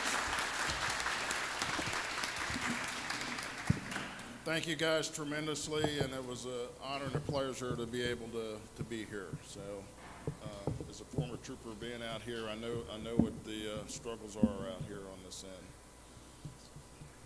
So, as we're getting ready to move forward and keep the wheels on the bus, we certainly have our national recognition for our heroes. As Chip had said, up in Emmitsburg coming in a few weeks. We also have our Maryland Heroes Weekend in Annapolis yet to unfold. Hopefully we'll see you there. And as we're preparing to move into Ocean City for our annual convention, you really don't realize that here just in the tri-state area between Maryland, Virginia, West Virginia, and Pennsylvania, our convention is still the largest one around. And these guys have seen it traveling around, and some of the other past presidents. When you go to Pennsylvania and West Virginia, take a quarter of this room, and that's their convention with their people, literally. You know, Delaware's probably the next largest outside of us. So folks, I really mean it when we put stuff on our website, folks look at what Maryland's doing, and they can't figure it out. And again, when I go out of state, I said, it's the partnerships that make us work. And I told them, hey, if there's anything on our website that you can utilize, feel free to steal it. I'm sorry, not to steal it, but pilfer it if you want. So it's free to them. I've offered up, if there's anything from any one of our committees, as we give our directories out to the jurisdictions, that call somebody up, phone a friend. That's what we do, because their issues are the same as ours. You know, theirs are the same as ours, and the same struggles. But it's been a great weekend. I certainly want to say, as I'm starting to wind down my term, I couldn't ask for better help than the men and women sitting out here today. The partnerships that I've had with the executive board, anytime I've had a question or an issue, you jumped right on it. Chip, again, thank you for stepping up and being my executive chair. I certainly couldn't have had anyone better than you in that chair, and I want to say thank you for that. Mr. Carey, I wish you good luck come next year, hence our bow tie Sunday, to show you my support for you. I know you will have great success with you and Charlie coming forward, and the association is going to be in good hands. Again, because not only for your leadership, Joan, you're coming up through the ranks here. You know, the same. The things that the auxiliary does for the state, a lot of folks don't want to recognize them for what they do, but they're powerhouses in their own departments. And I know what those auxiliaries do because of what I have in my department. I mean, small ladies, small group, most of them in their late 60s and above, and they show up for just about every event. So it's tough. So I will close with saying thank you to each and every one of you. Thank you for helping me during my term. I look forward to seeing you at the rest of our events. And if I don't see you before you head to Ocean City, safe travels and home. And I'll see you later. Thank you.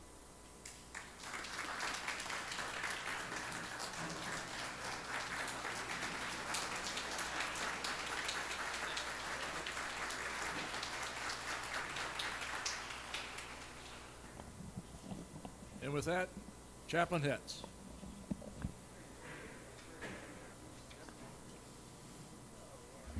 Good morning. Thank you.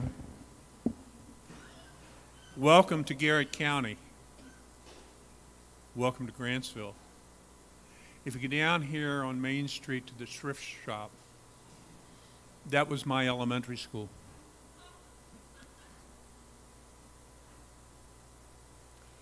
So welcome home.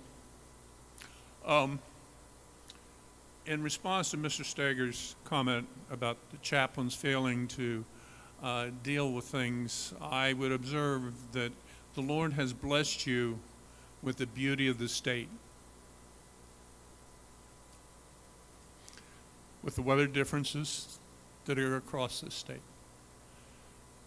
I left out of here on Friday evening with a whiteout, but that is Maryland, and that's Garrett County, and you've got beautiful weather today, and it's supposed to warm up even more tomorrow. And oh, by the way, I stopped at the Southern States store out here going out to fill up with gas yesterday, and the guy came out and filled my car. They still have service up here, so it's just one of those unique things. Let us join in an attitude of prayer. Our Lord and our God, as we bring our meeting to a close today, Father, we thank you for your love, your wisdom, and your guidances. We've discussed the businesses and needs of this association. Father, we ask that you would be with us as we travel home and to grant us traveling mercies as we go. Bless the food that's been prepared and bless all that we do and superintend us as we go into convention and get prepared for that. Father, we give you praise and thanks for all things. Amen.